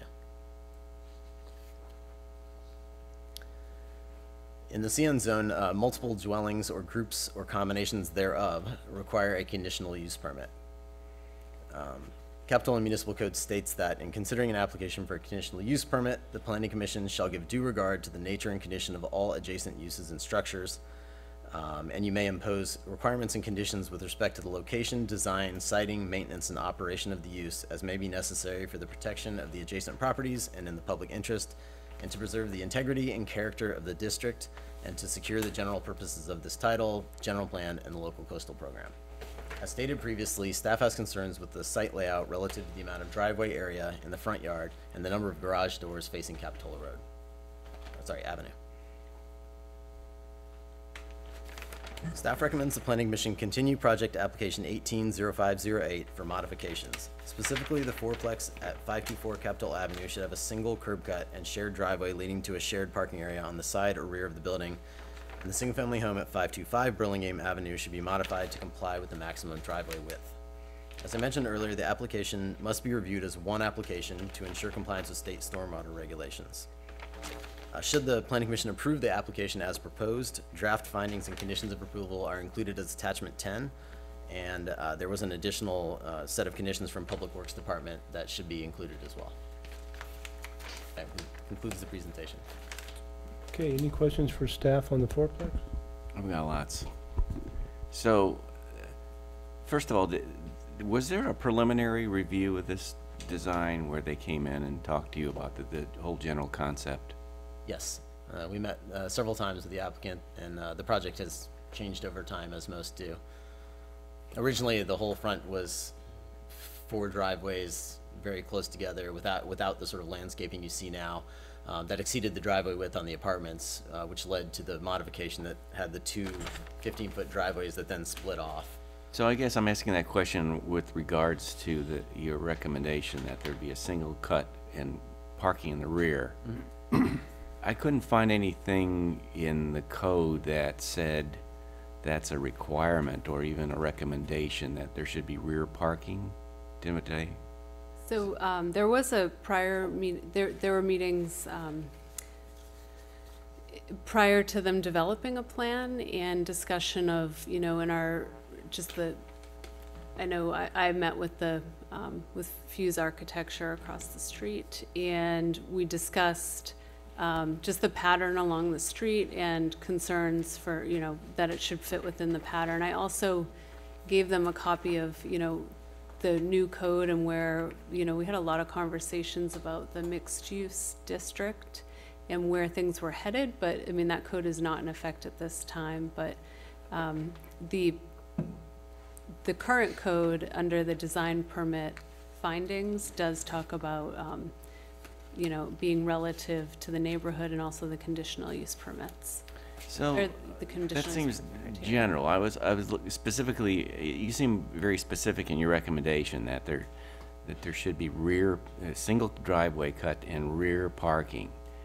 And although you've shown that there are many other areas, other houses in the area that have that style, I didn't see anything even in the new code that said that is a preferred style, that we want parking in the rear in mixed-use areas. Was there something I missed? I think it is clearly stated in the new code about parking either being preferred, not required, but preferred on the side or to the rear of the lot. And shared parking. I looked at it recently. But that's not under, the new code does not apply to this property, so just in preliminary discussions, we discussed that at a high level conceptually before they had drafted plans. And then as the plans came in, the discussion continued on our recommendation to follow the pattern of the street of shared parking for a multi-unit complex, But there's no violation in terms of driveway widths or parking, or it's really this recommendation that the new code says we prefer parking in the rear. I wish I could. There is not a standard in the code today that states that parking. Yeah, but well, even the new code. I mean, the precedent would be we want to start following the new code, and I know in the Frank, our architect on the Architect Committee recommended that as well. Said, hey, gosh, I wish parking was in the rear. And if the new code says it's in the rear, I would think that would be something maybe we would want to insist on. But if it isn't there,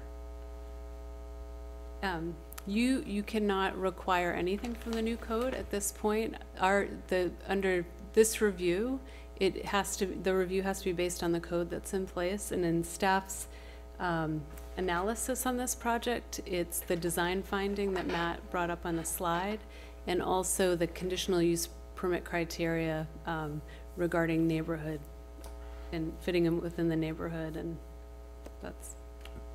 All right. Yeah, and No more questions. maybe Commissioner Newman remembers, I recall having the conversation when we were writing the code. My memory seems more like it was towards retail and office space, that we're trying to get it out to the sidewalk, and but I can't recall exactly the terms of it. This site is zoned for commercial or residential, Right. so it kind of is a mixed bag. It's mixed, yeah. So, are you? I'm done. Go ahead. Not only the tentative map, and I have trouble reading these plans in a lot of different ways. I don't know why. They're difficult to read. They're different, yeah. So anyway, is the frontage 80 feet on this? Okay, I finally found that. So the two driveway cuts are 15 feet each, right? So 30 feet out of 80 feet would be driveway. Now, if we did one driveway to the back, that would probably be 20 feet, wouldn't it? Because you'd have more. So we're talking about 30 feet of driveway versus 20 feet of driveway on 80 feet of frontage, just to kind of get the numbers out there. Yeah, and then, I mean, the option also would be to have, if we're gonna look at that, not just from the rear, but maybe from the side as well. But, is there any more questions for staff? And maybe we can let the applicant come up and explain if they have a, Dan, you're gonna come? Okay, thanks. Good evening, Commissioners. My name is Dan Gomez. I'm with Fuse Architects. Where would you like me to start? I know it's a big Well, project. Yeah, so We start from the top on the tentative parcel split, or we can start on each individual project. let's however just you'd like to ask see where we fit. start. Let's start with number one, the tentative. Any questions about the tentative parcel split? Doesn't sound like it, so house number one? I had heard a concern about like why we showed the existing, the old convalescent home on that site map, Oh, On the tentative map, yeah, I don't think but you need, that kind of clarified. well, I don't think you need to show that. Well, It just the reason it confused was- us. Oh, okay. Yeah, it was shown because there's calculations that are done to support the pervious versus impervious surface area. right, for the camera. So you have to kind of relate that. Well, If the it's old- an empty the old site, existing then they condition. consider it all impervious surface, and then your stormwater calculations So you come a whole mixed different up animal. a tentative map with kind of a improvement, But it was issue, part of the yeah. requirement, yeah, so, okay. So House then, number House number one. one? Any questions about? house Which one? is, house number one is, which one are we referring to as house number? That's, That 525, I believe? Yeah. Is that, is that the one with the exception or not? Parcel B. that on is all your one with stuff. the exception Yeah, of that's the on the extra parking. driveway. With Yeah, the exception. so you Yeah. should talk about that exception, because that's up for grabs here. This is the parking. Right. The parking exception, okay. So, if you notice, can we go back to the site map that shows the parking layout on that one? Oh, there you go.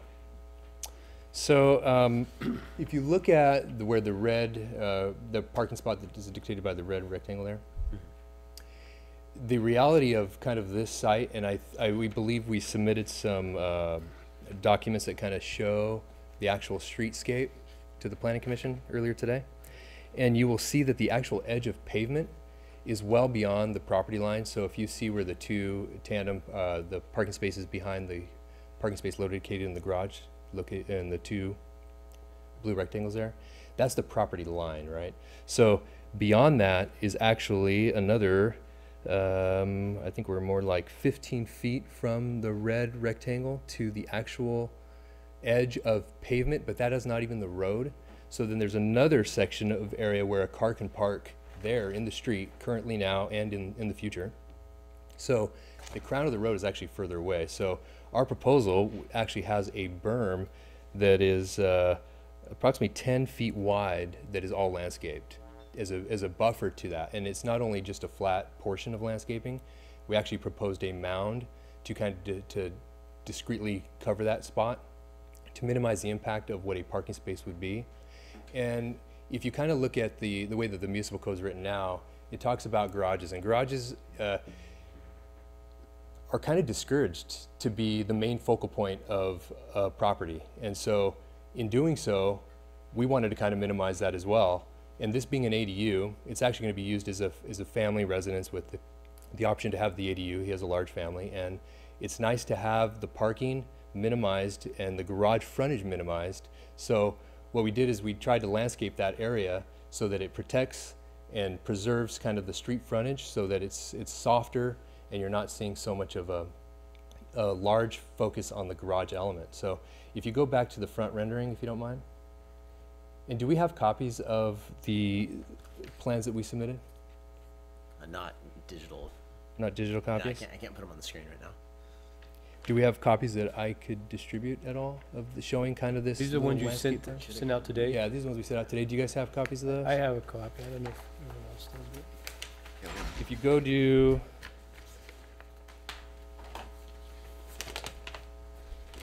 They each have a printed copy. okay. So if you see the one that has the site plan on the back that shows the green area that's hatched, and also has a rendering showing a car parking in front of the bermed area. Is it labeled house one parcel House existing one vacant parcel lot? proposed and- development. Right, they're next to each other, those two Okay. pictures. Yeah.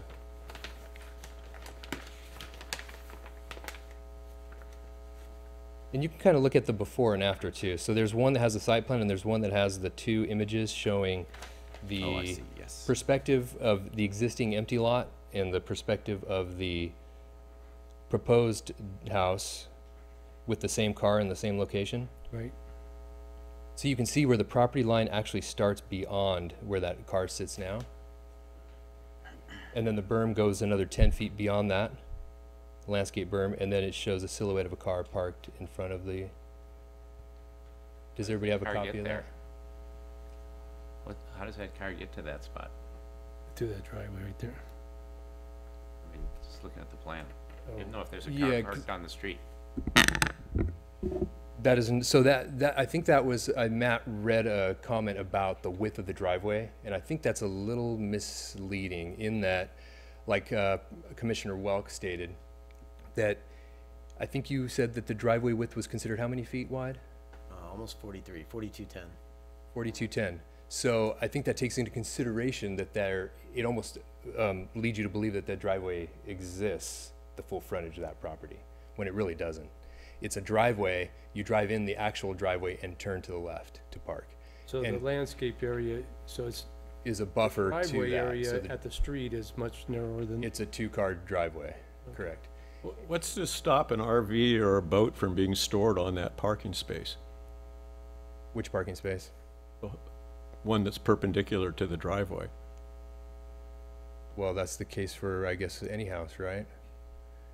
They could park an RV or in any front yard. Yeah, but not one that is parallel to the front of the house that blocks the whole front of the house and becomes the focal point on the street. Well, I guess that's a matter of hearsay. They're not really gonna, we can't control that, I guess you can say. No, you can't control that. You can't control it. That's my concern.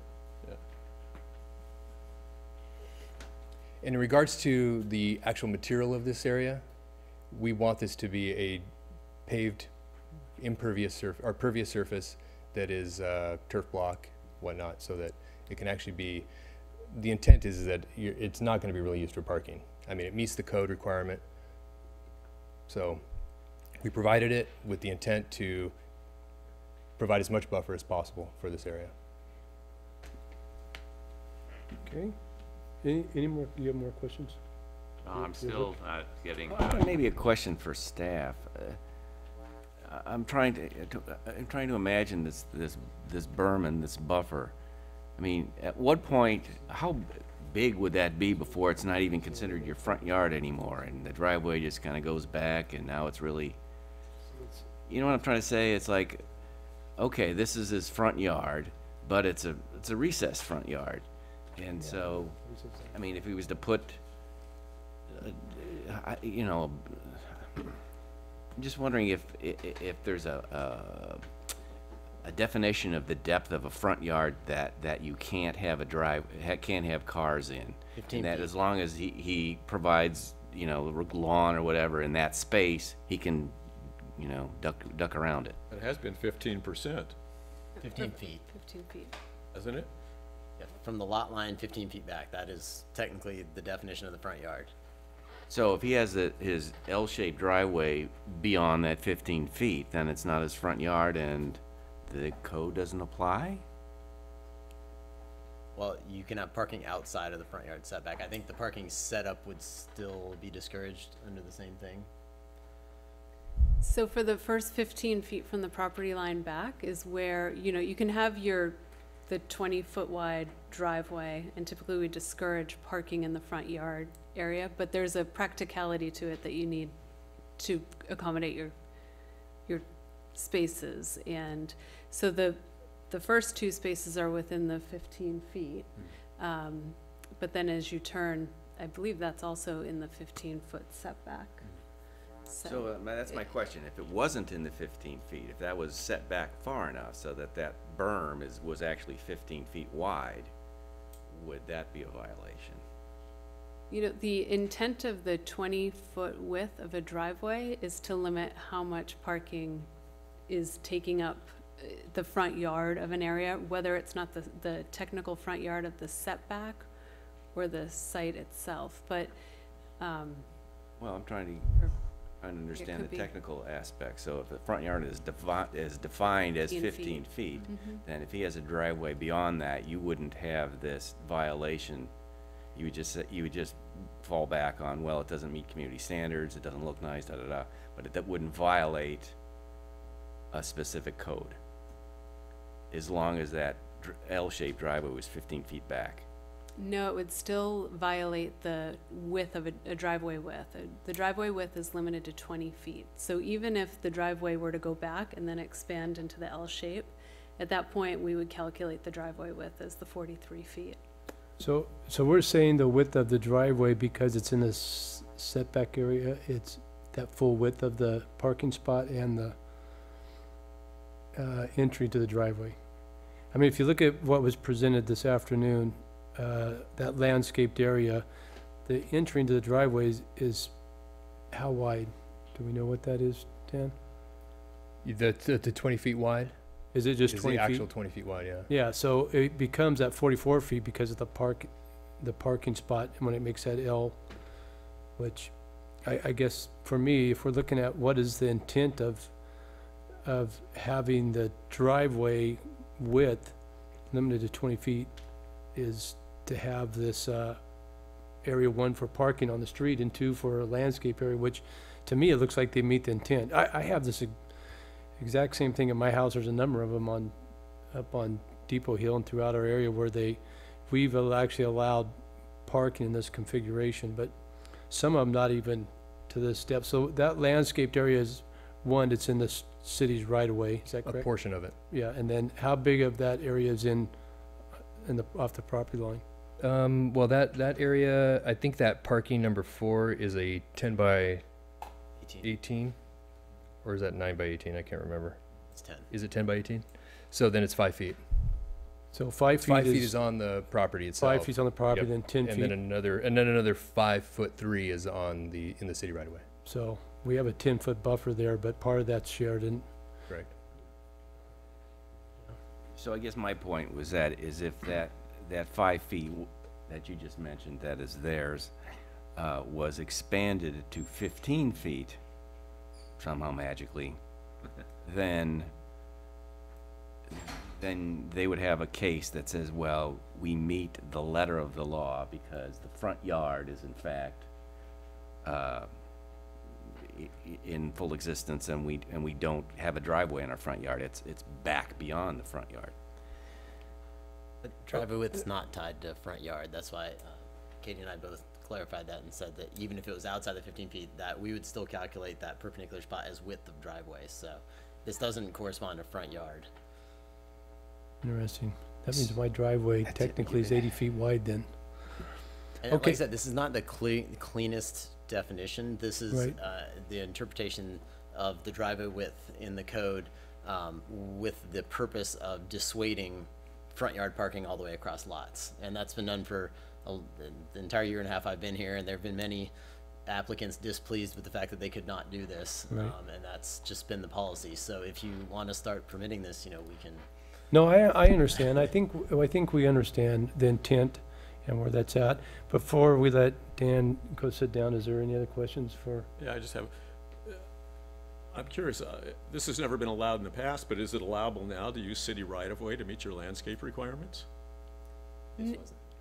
No, anything that's, the city allows you to use, if we're not utilizing the right-of-way, we actually encourage you to use the landscaping area in front of your home. Right, But but you can't. it doesn't use count. it to get an approval for a No, plan. that area would not count as part of their setback requirement, nor would any parking that occurs in that area count towards their parking requirement.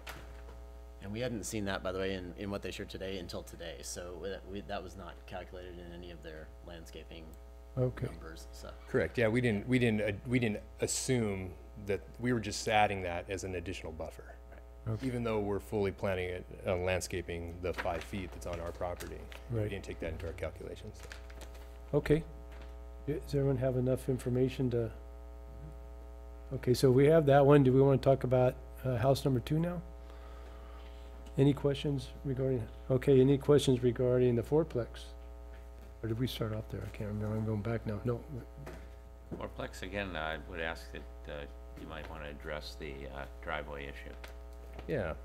So maybe I'll start back a ways. Actually, we came up with a plan for this property, and then we did go and we met with staff and we discussed it.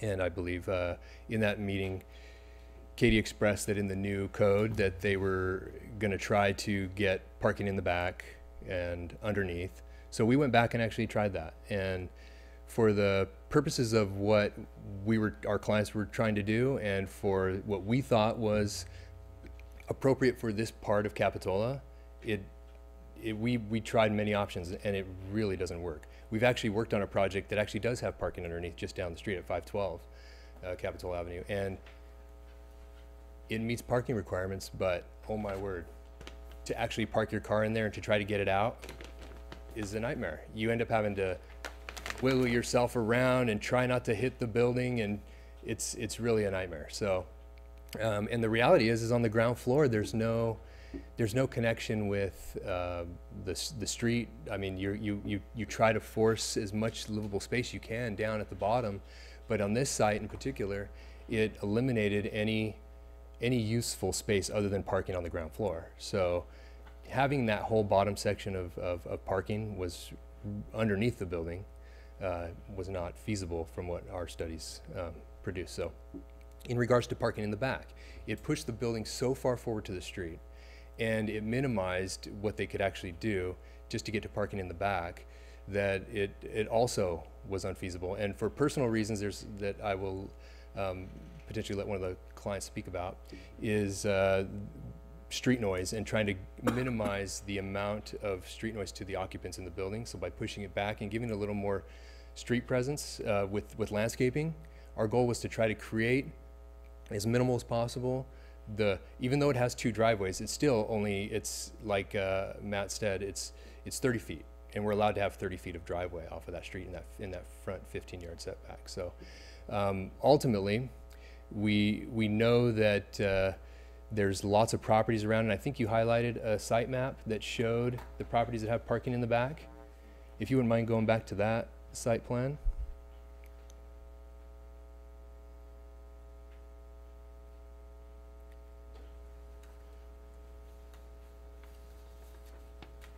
There we go. So out of those spaces, Katie and Matt, I don't know if you're aware, how many of those are commercial buildings? I think all of them are, right? If I'm aware, I think they're all office buildings and or commercial uses, or at least a majority of them are. I know at least a few of them on the west side of the street to the south were residences. Like if you look at, like First 3 for sure are. Well, Dignity Health right next to our building, right? Dignity is commercial, and they actually do have parking on the front street side as well. The building just south to us is, I believe, a mortgage or real estate business. Has 2 curb cuts and parking in the front. There's the house just adjacent to the south of that you didn't highlight also, that has parking in the front and parking in the rear. I think they actually park right on the street frontage. So if you look at it, I mean, a majority of, there's kind of a mix of how this works, and very few of them have actually any landscaping up front. And so our goal was to say, okay, we do have the 2 split driveways. They're 15 feet wide. They meet the code max. And if you saw from that rendering, I mean, the idea is to populate it with landscaping, to defer some of that street noise to the occupants, and also to create a nice walking area. I mean, these are residences, not a commercial use. So that being said, you can see, I mean, the amount of landscaping that is going in that front courtyard, that accesses the bottom. There's a bottom unit underneath the 2-story middle unit. And then there's the stair access way that accesses all the 3 upper units. So when you landscape that initially at the time of construction, are you using specimen trees? Yeah, we have a landscape plan that specifies. Are you using specimen trees, fully grown trees, or are you just using the box, 15-gallon box trees? Well, of course. I mean, time permitting. I mean, if we're going to plant trees that will grow. If So it's a requirement to put in specimen trees, the landscaping we're seeing there is probably about 10 years down the road. Well, how do you want to propose, I mean, ultimately, if that's a condition that says, hey, you got to install mature trees, that could be a condition, but at this point in time, this is the envisioned design and proposed design. So the landscaping, obviously, to buffer that, this probably has the most landscaping out of any project along the street facade. So in our opinion, I mean, it's actually pushed back from the street. I believe we are about 28 feet or so back. Have to look at the actual measurements That's here. correct. Is that correct? Yeah. And so, in respect to the parking and that issue, we did study that, and it ultimately, this was a great solution. There's two parking tandem garages in one side, so actually there's only 2 spots that are dedicated for outside parking. We have, the other 6 are enclosed parking spaces.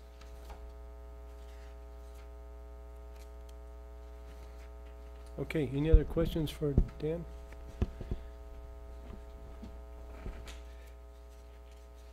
Dan, any other comments? Yeah, there was one other condition here real quick here that I think that,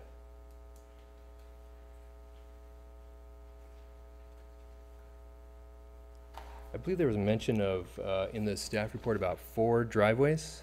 Is that correct? Or 4, it says here, It's a 2 branching into 4. I think it was the way it was 2 described. branching into 4, and that is, and I think that is a kind of an inaccurate statement. It's 2 driveways leading to 4 garages. Correct. And if you notice the intent of them, they're actually, if you look at the plan, they're actually stepped back from each other. So to create a recess between the 2, so it's not, you're not looking at garage, garage, garage, garage. There's actually some inundation between the 2, between the facades. Okay. Any other questions? All right, thank you, Dan. Okay, Is there anybody else that would like to come forward? Go ahead.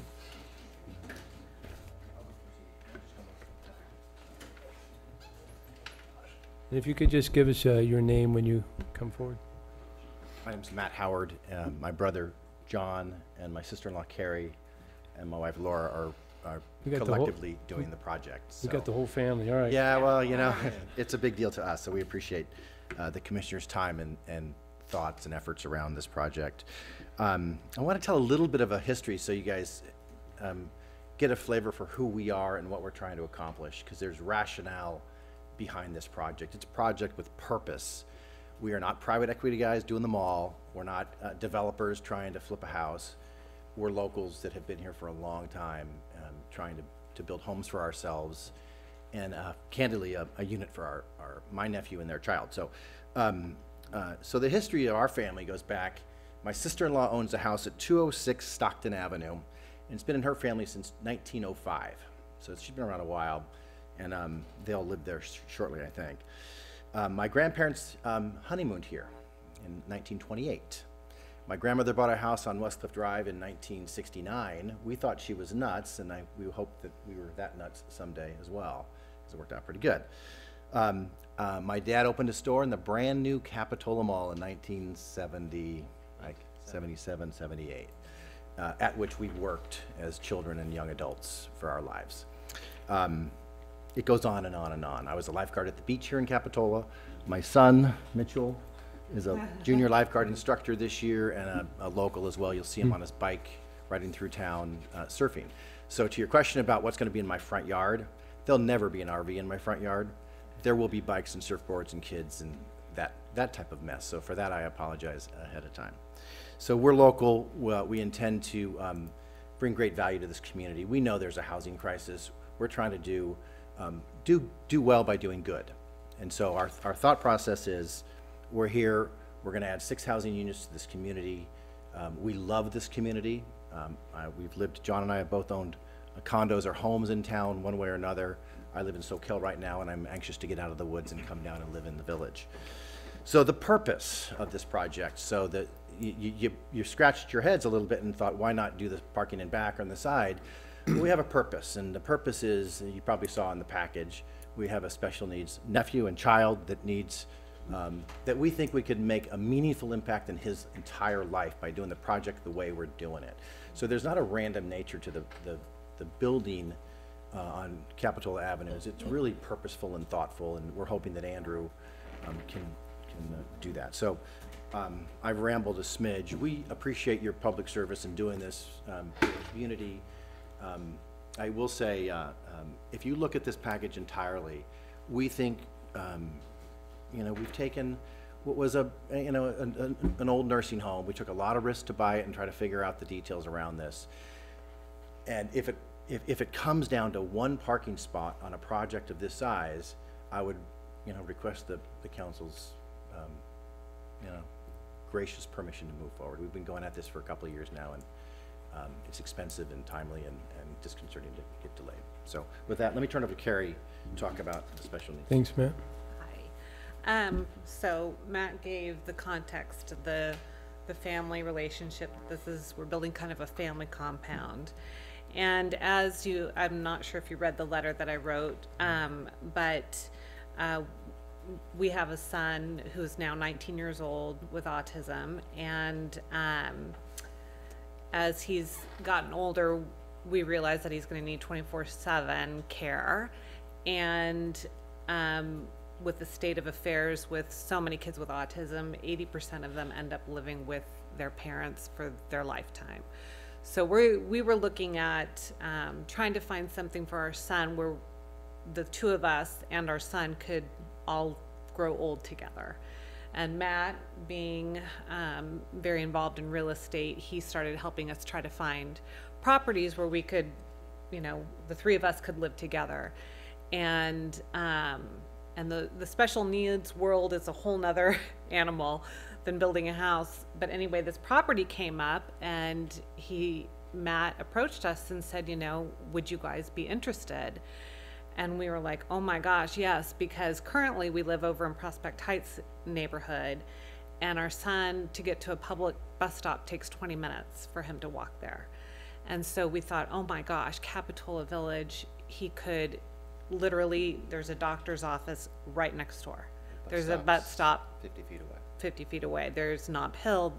He would have so much to access. So we met with Dan Gomez and Courtney Christensen, and we would bring Andrew with us, and he, being who Andrew is, he walked down to the fire department and introduced himself, and he was talking to one of the firefighters, and they said, oh, what are you doing here? And he said, oh, I'm moving here. And they said, where? And he said, the Golden Age Convalescent Hospital. So anyway, and he met the gentleman that was here earlier this evening who owns the candy shop. So, he's already kind of integrated himself into the community, and we just are so grateful to Capitola because they are embracing him. And so anyway,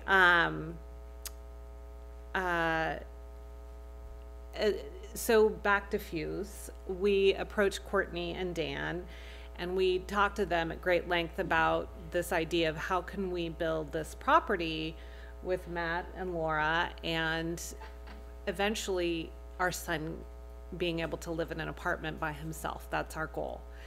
And so we discussed at great lengths the necessity for his safety. And so they really listened to what we had to say, and they were able to design all three properties so that we could all live with some privacy but be connected and all of that. And so if you look at our property, we're at the 525. Could you actually pull that up? The idea was that the bottom, the apartments the and full site plan. No. Yeah. So the idea was that Andrew could eventually be in the bottom unit in the apartment complex, and that way he would be able to access the backside of our property. And so Dan and Courtney designed it this way so that there was no, there's a fence line, there could be a fence line there, but there would be a way for Andrew to get to the backside of our property without having to cross the street or a parking lot or anything like that. And so there's all kinds of different little intricate things about this design that I don't want to bore you with all the details unless you're interested, but just a vision. I'd like to be able to sit in my kitchen and have a cup of coffee and look out and see that he's in his kitchen having a cup of coffee and say, you good? Yeah, Dad, I'm good. That's all I'm looking for. Yeah. And so, we are an open book, and we just would hope that if you have any questions about anything about the property, that you not make any assumptions, but just ask us, and we're more than happy to share our story and Dan's and our vision. Thank you, Ms. Howard. And I did get a chance to read your letter, so that was nice. I appreciate you sharing that information with us. Okay. Any questions of the Howards before they sit down? Okay, thank you very much. Okay, thank you. And it looks like that's about, anybody else that would like to get up and talk about this project? No, seeing none, then I'll bring it back to the commission and we can have a discussion. So we basically have 4 different items that we've talked about, but it's got to be, and we could talk about them individually and get to a final resolution for one final vote. I could start. We have the House A, B. Which one is A? A is the northerly one there. So there's, do you want to do my address or what we were calling house number 1 and house number 2? House number 1, house number 2. Okay, house number 1 is at the upper right, and it's the one with the driveway with the exception. Okay, house number 1's the one with the parking spot parallel to the street. I'd be willing to consider a variance to eliminate that parking spot and allow them to have one less parking spot than required. That's my opinion on that. House number 2, I don't have any issues with. Okay? To me, that's a great design, fits right into the neighborhood. The apartment building, I wish with your history of Capitola and the longevity of your family being here, that the design had a better appreciation and feel for the village. I looked at the land use plan and the various policies, and just about everyone verbatim states that any development in the village has to honor the characteristics and uniqueness and the beachy feel of the village. There's another document, it's not an official document. 3 years ago, I was part of a core group along with myself and former Mayor Gail Ortiz and City Manager Susan Westman, Council Members Story and Bertrand, and several other people. And we developed a document called Vision Capitola. And in the process of developing that document, we held 2 community meetings. First one had over 100 people participating. The second one had, I think, 98 people participating. We handed out several thousand surveys, and we got a return of almost 1,000 surveys. And basically, that document was asking people what their vision was for Capitola in the future, what they wanted to see 5-10 years down the road. And one of the #1 criteria, one of the things they held most valuable, dearest in this town, was the village, that they wanted to preserve the uniqueness and the character and the quaintness of the village. So, looking at those plans, then I put it on next door. And I know that's generated a lot of comments, okay? If you look, there were 44 responses. I closed that next door website this morning and printed out the last remaining comments and provided it to everybody up here. Those comments ran about 80% against this particular design and felt that it didn't really meet the characteristics and special quality that we feel in the village. And I would just, my own personal opinion in that regard, I don't think the community really accepts this design. I don't think it meets our policies. And I would like to see it redesigned to be something that better fits in the village. That's where I'm at. Peter? I think it does meet the uniqueness and character of the village. I don't want to weigh in on whether or not a modern design is better than a craftsman design, or a beachy design is different than a train station design, or what have you. I think the notion, when I've read the guidelines on what the feel and the uniqueness character of the village is, they're the kinds of things that were addressed here. That was not blocky, I mean, not blank faces, very pedestrian friendly, landscaping, varied surfaces, those things are all met. So I don't have any problem with the design of the building and don't want to be part of the fashion police. And so I disagree respectfully with Councilman Ruth that this doesn't meet those requirements. I do have a problem with house number 1.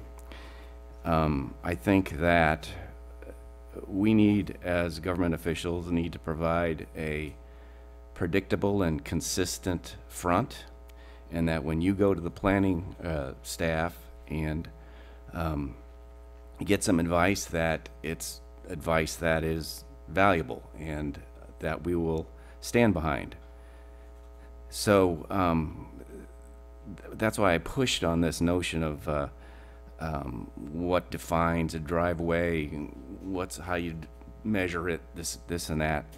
And it seems to me that we would be undermining staff to allow that driveway, because we gave them clear guidance with the rules, they followed it, and for us to undermine that makes us unpredictable and inconsistent. So I'm intrigued by the notion of the variance as a way around that. I'd like to explore that if anybody wants to talk about that more, but that's my only problem with this project is that one driveway, or the one parking space number 4. So I would send it back for that reason alone, but I would consider the variance idea.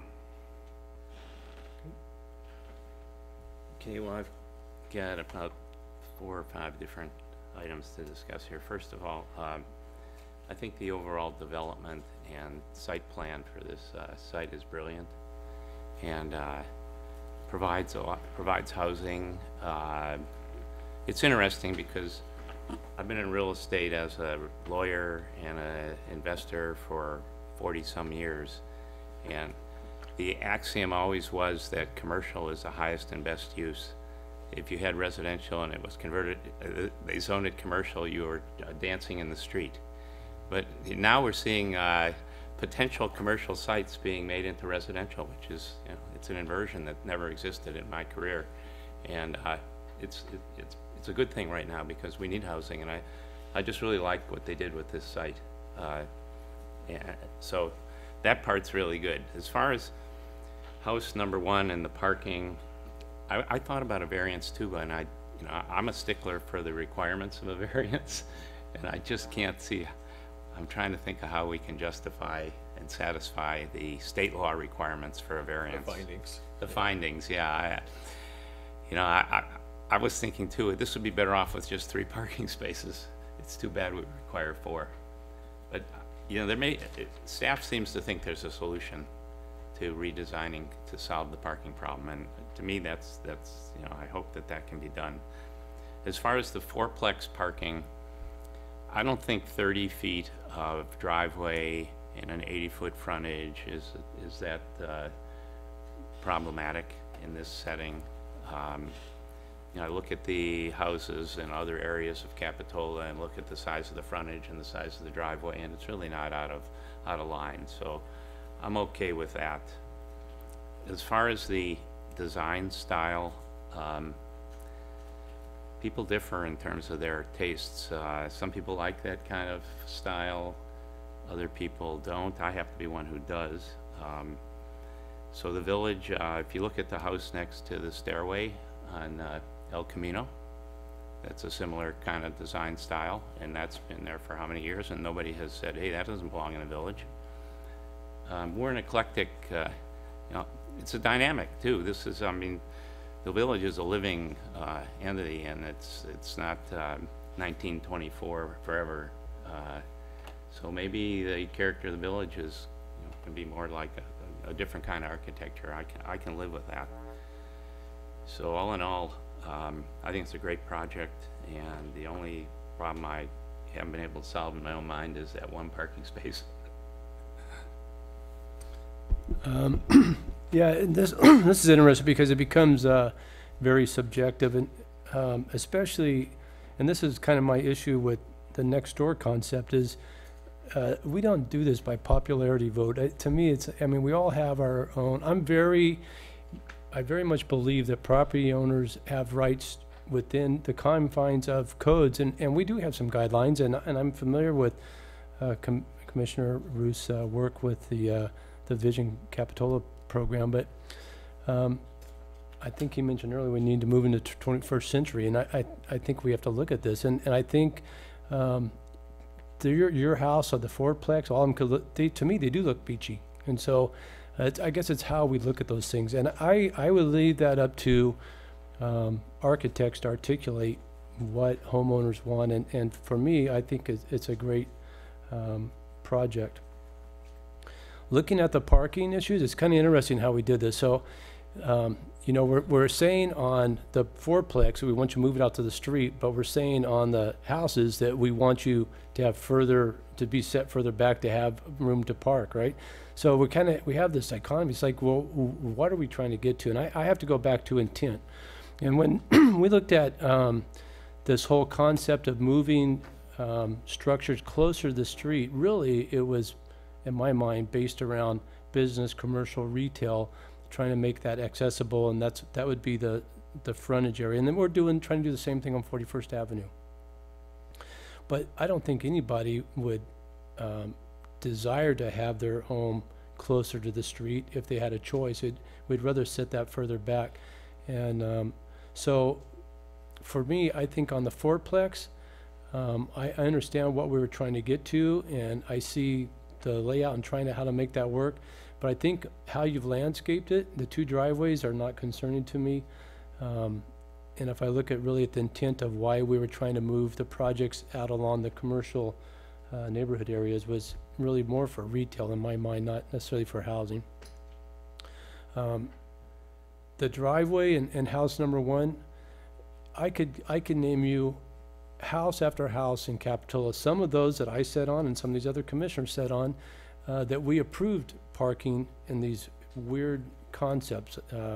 The very end of Central, we did one where it's just a piece of grass that we allowed to make a parking area. It's AstroTurf. We did it recently on Riverview. We made another parking spot that because of the way the lot is. We have many areas in Capitola where we're sidewalk exempt. Depot Hill sidewalk exempt.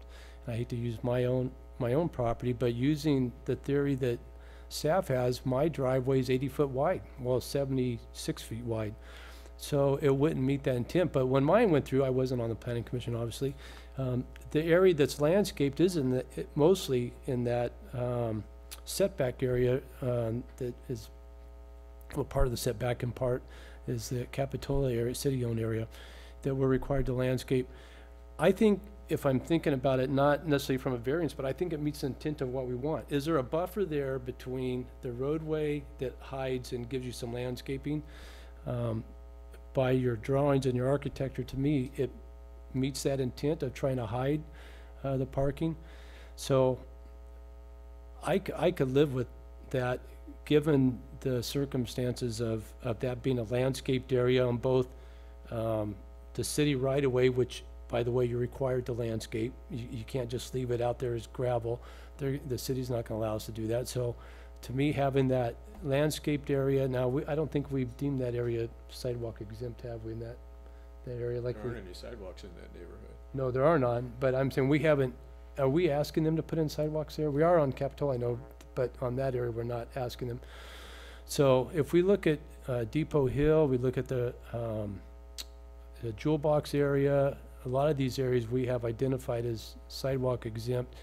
If that's going to be landscaped, to me, I think it meets the intent of what we're trying to do, is not have cars parked right up against the roadway there. So I'm flexible. I like to see the project go through one way or the other, whether we give a variance or whether we can see the intent of that landscaped area I'm flexible on any of those that we could do. So I'll leave it. I'm curious, you mentioned that there was plenty of precedent for this, and I think that's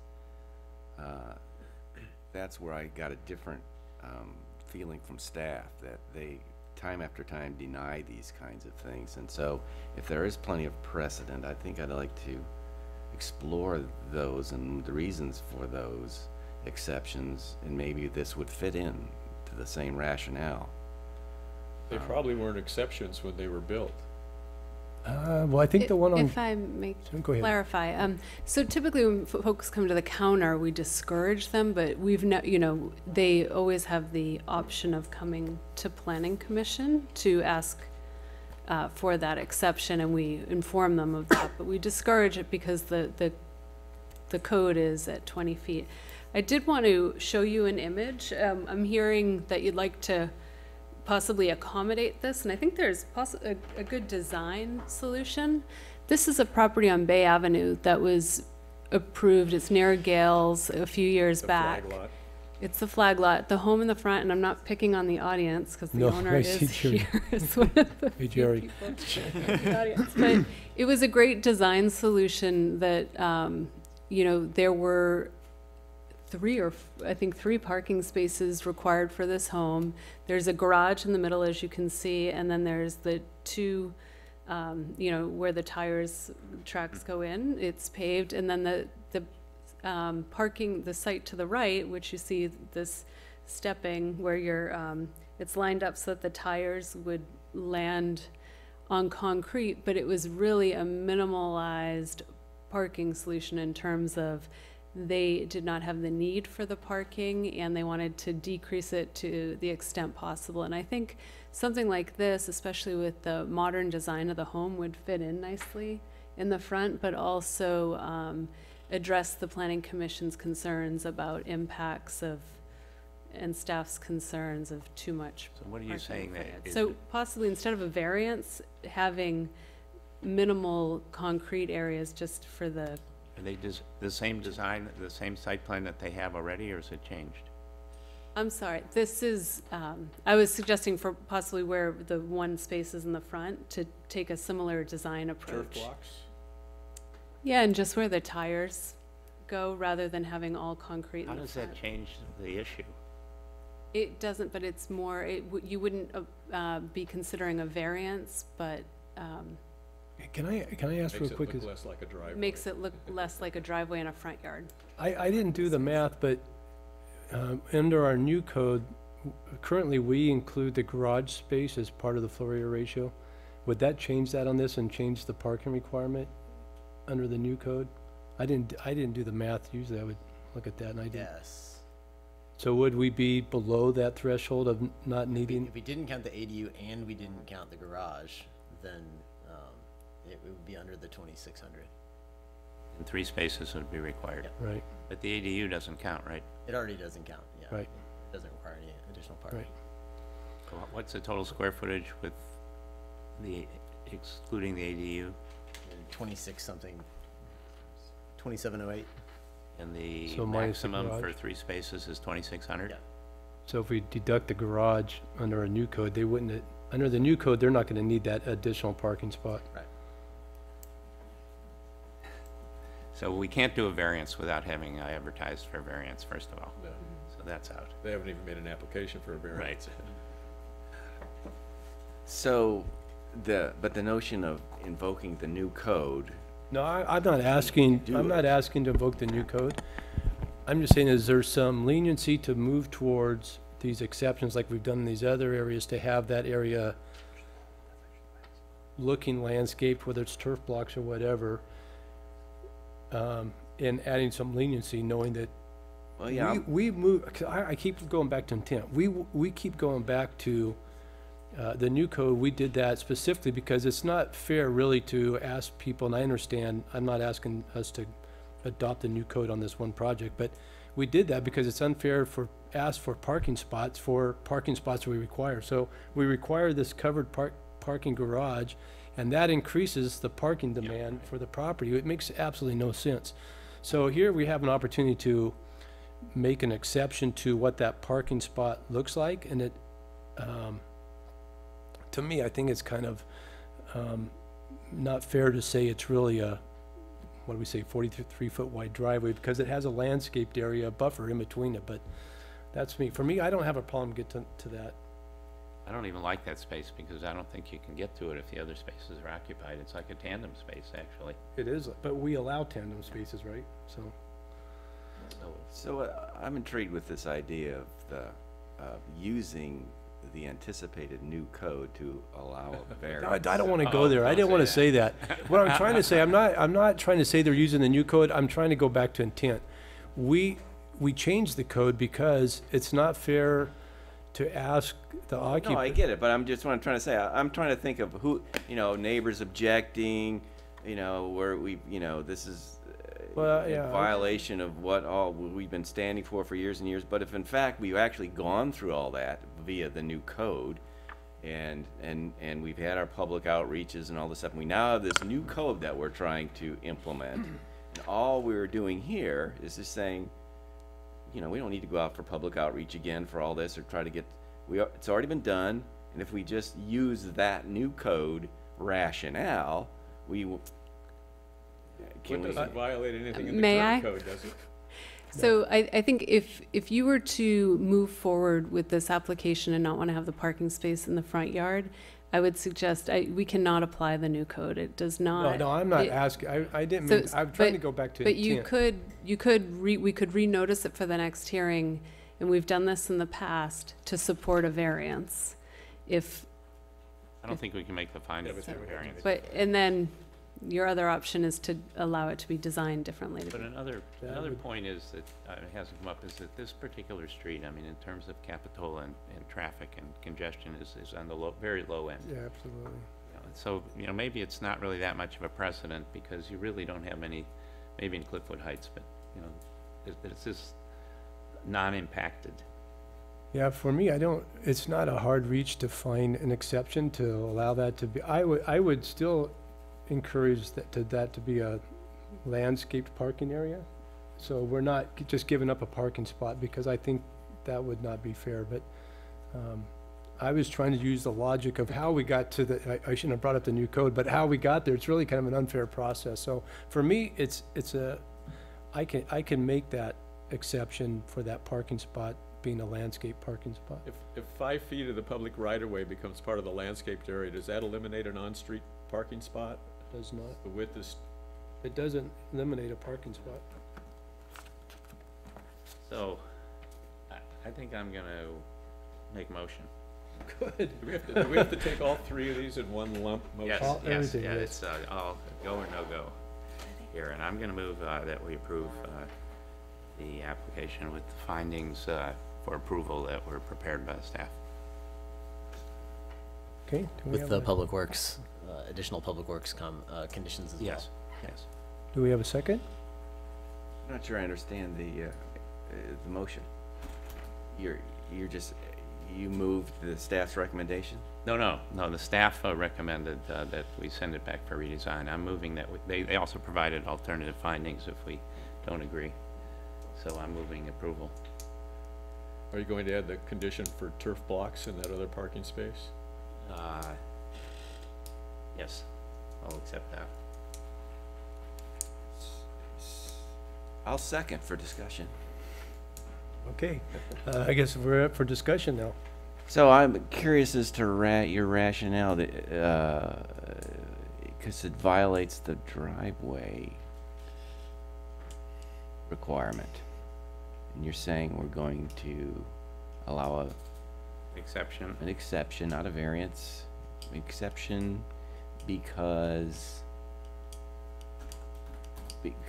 of it's a low traffic area.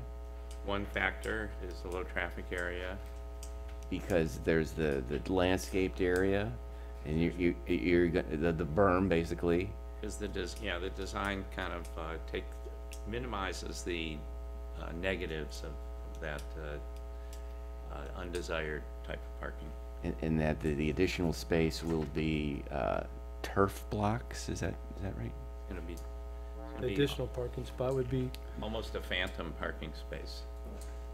because it, you know, it's not gonna look so much like a parking space, and it's really not that usable a lot of the time anyway. And is that, and I'm, now I want to go back to what TJ said, is that Don't mention the new code. I'm not gonna mention the new code, but you said, this time I won't mention the new code. I don't know why that's so taboo, but violating something or other. But the notion you said, we've done this before. Yes. And using. Well, you just saw one example on the screen. Well, I didn't quite understand that one either, but using similar rationale, I just don't want to set precedent No, here. I agree, and so I could give you a couple examples. Have you been to my house? I have seen your house, yes. I've Okay. walked by it many times. Okay, so my house, under their definition, my house wouldn't pass. Even though I have that large landscaped area between the two driveways, I have a circular driveway, and the property line is 2 feet off of my driveway, so most of that is in the city right-of-way. And what So was the rationale for you getting your approval? Nobody asked, they just approved it. So, and Mick may have been on that one, I don't know. So another one would be at the very end of Central, on the left-hand side, the gray house that had a lot of controversy. That driveway, there's a parking spot in the front yard that's made out of turf block grass.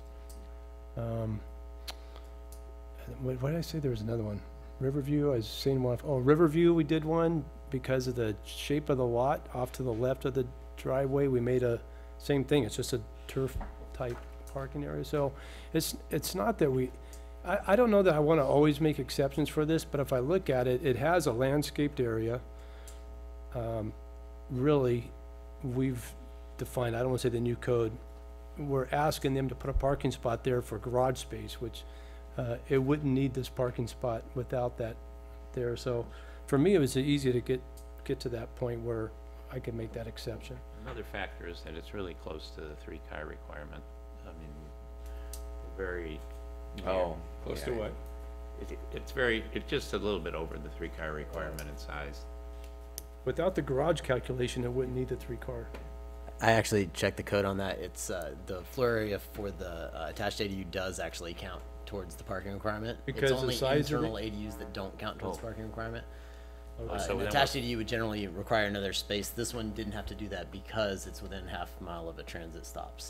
So that was how this one was required to not have parking, but it does not get subtracted from the parking requirement, just to clarify that. Let me ask you a silly question. Would it be permissible to landscape your front yard with turf blocks? As long as there's enough permeable. You're gonna submit that kind of Well, landscape plan? it could be considered landscaping if he uses turf blocks. Do you want to talk about the new code or the old Yeah. code? I think But right we're now, close. yeah. So we have a first and a second. So before we vote, I'd like to explore this turf block thing a little bit. Do we want to be that specific? Is the idea that you want to have it a permeable surface, or what? I'm not sure what even turf blocks are. You're just talking about little patches of grass, right? I think we keyed off of the photo that we The saw. Bay Avenue thing. Do we want to? They've already identified it was going to be permeable, so Well, but we could leave that up to staff to help them figure that out. I don't. You may want to have the condition that it's, the impact is decreased through a design, just so that I'm not sure if turf block is exactly what they'll want to use, or concrete to leave a little bit of flexibility in there, but that to Right. minimize the impact of the Why design to don't the we extent change that possible. addition, if it's okay with Commissioner Ruth, that they design that fourth parking space so that it minimizes the parking space impact per staff approval. I second that amendment. Okay. Okay, then I'm going to call for a roll call vote. Is there any way we can break these out and vote on them individually? Because of the stormwater, it doesn't allow it. Okay. Okay, Commissioner Ruth? Well, even though I support the 2 homes, I have to vote no because I don't think the design on the apartment building is acceptable. Okay. Commissioner Newman? Yes. Commissioner Wilk? Yes. Chair Welch? Yes. Thank you. Okay, so it passes, and good luck. Thank you. When's construction start?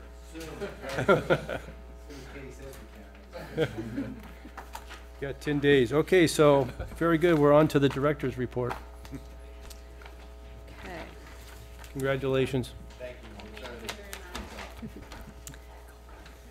There's no director's report this evening. The big announcement is the Sears open house. Great. And I have that on my 11th. commissioner communication. Anything, commissioner comments? Nothing for me. Well, I want to remind the commissioners that this mall redevelopment never would have happened if we had approved the Sears repurposing. Ouch. That hurt. That was directed to me, I think. That's okay. No, sorry. That's okay. But no, I think we did the right thing and pushed it in the right direction.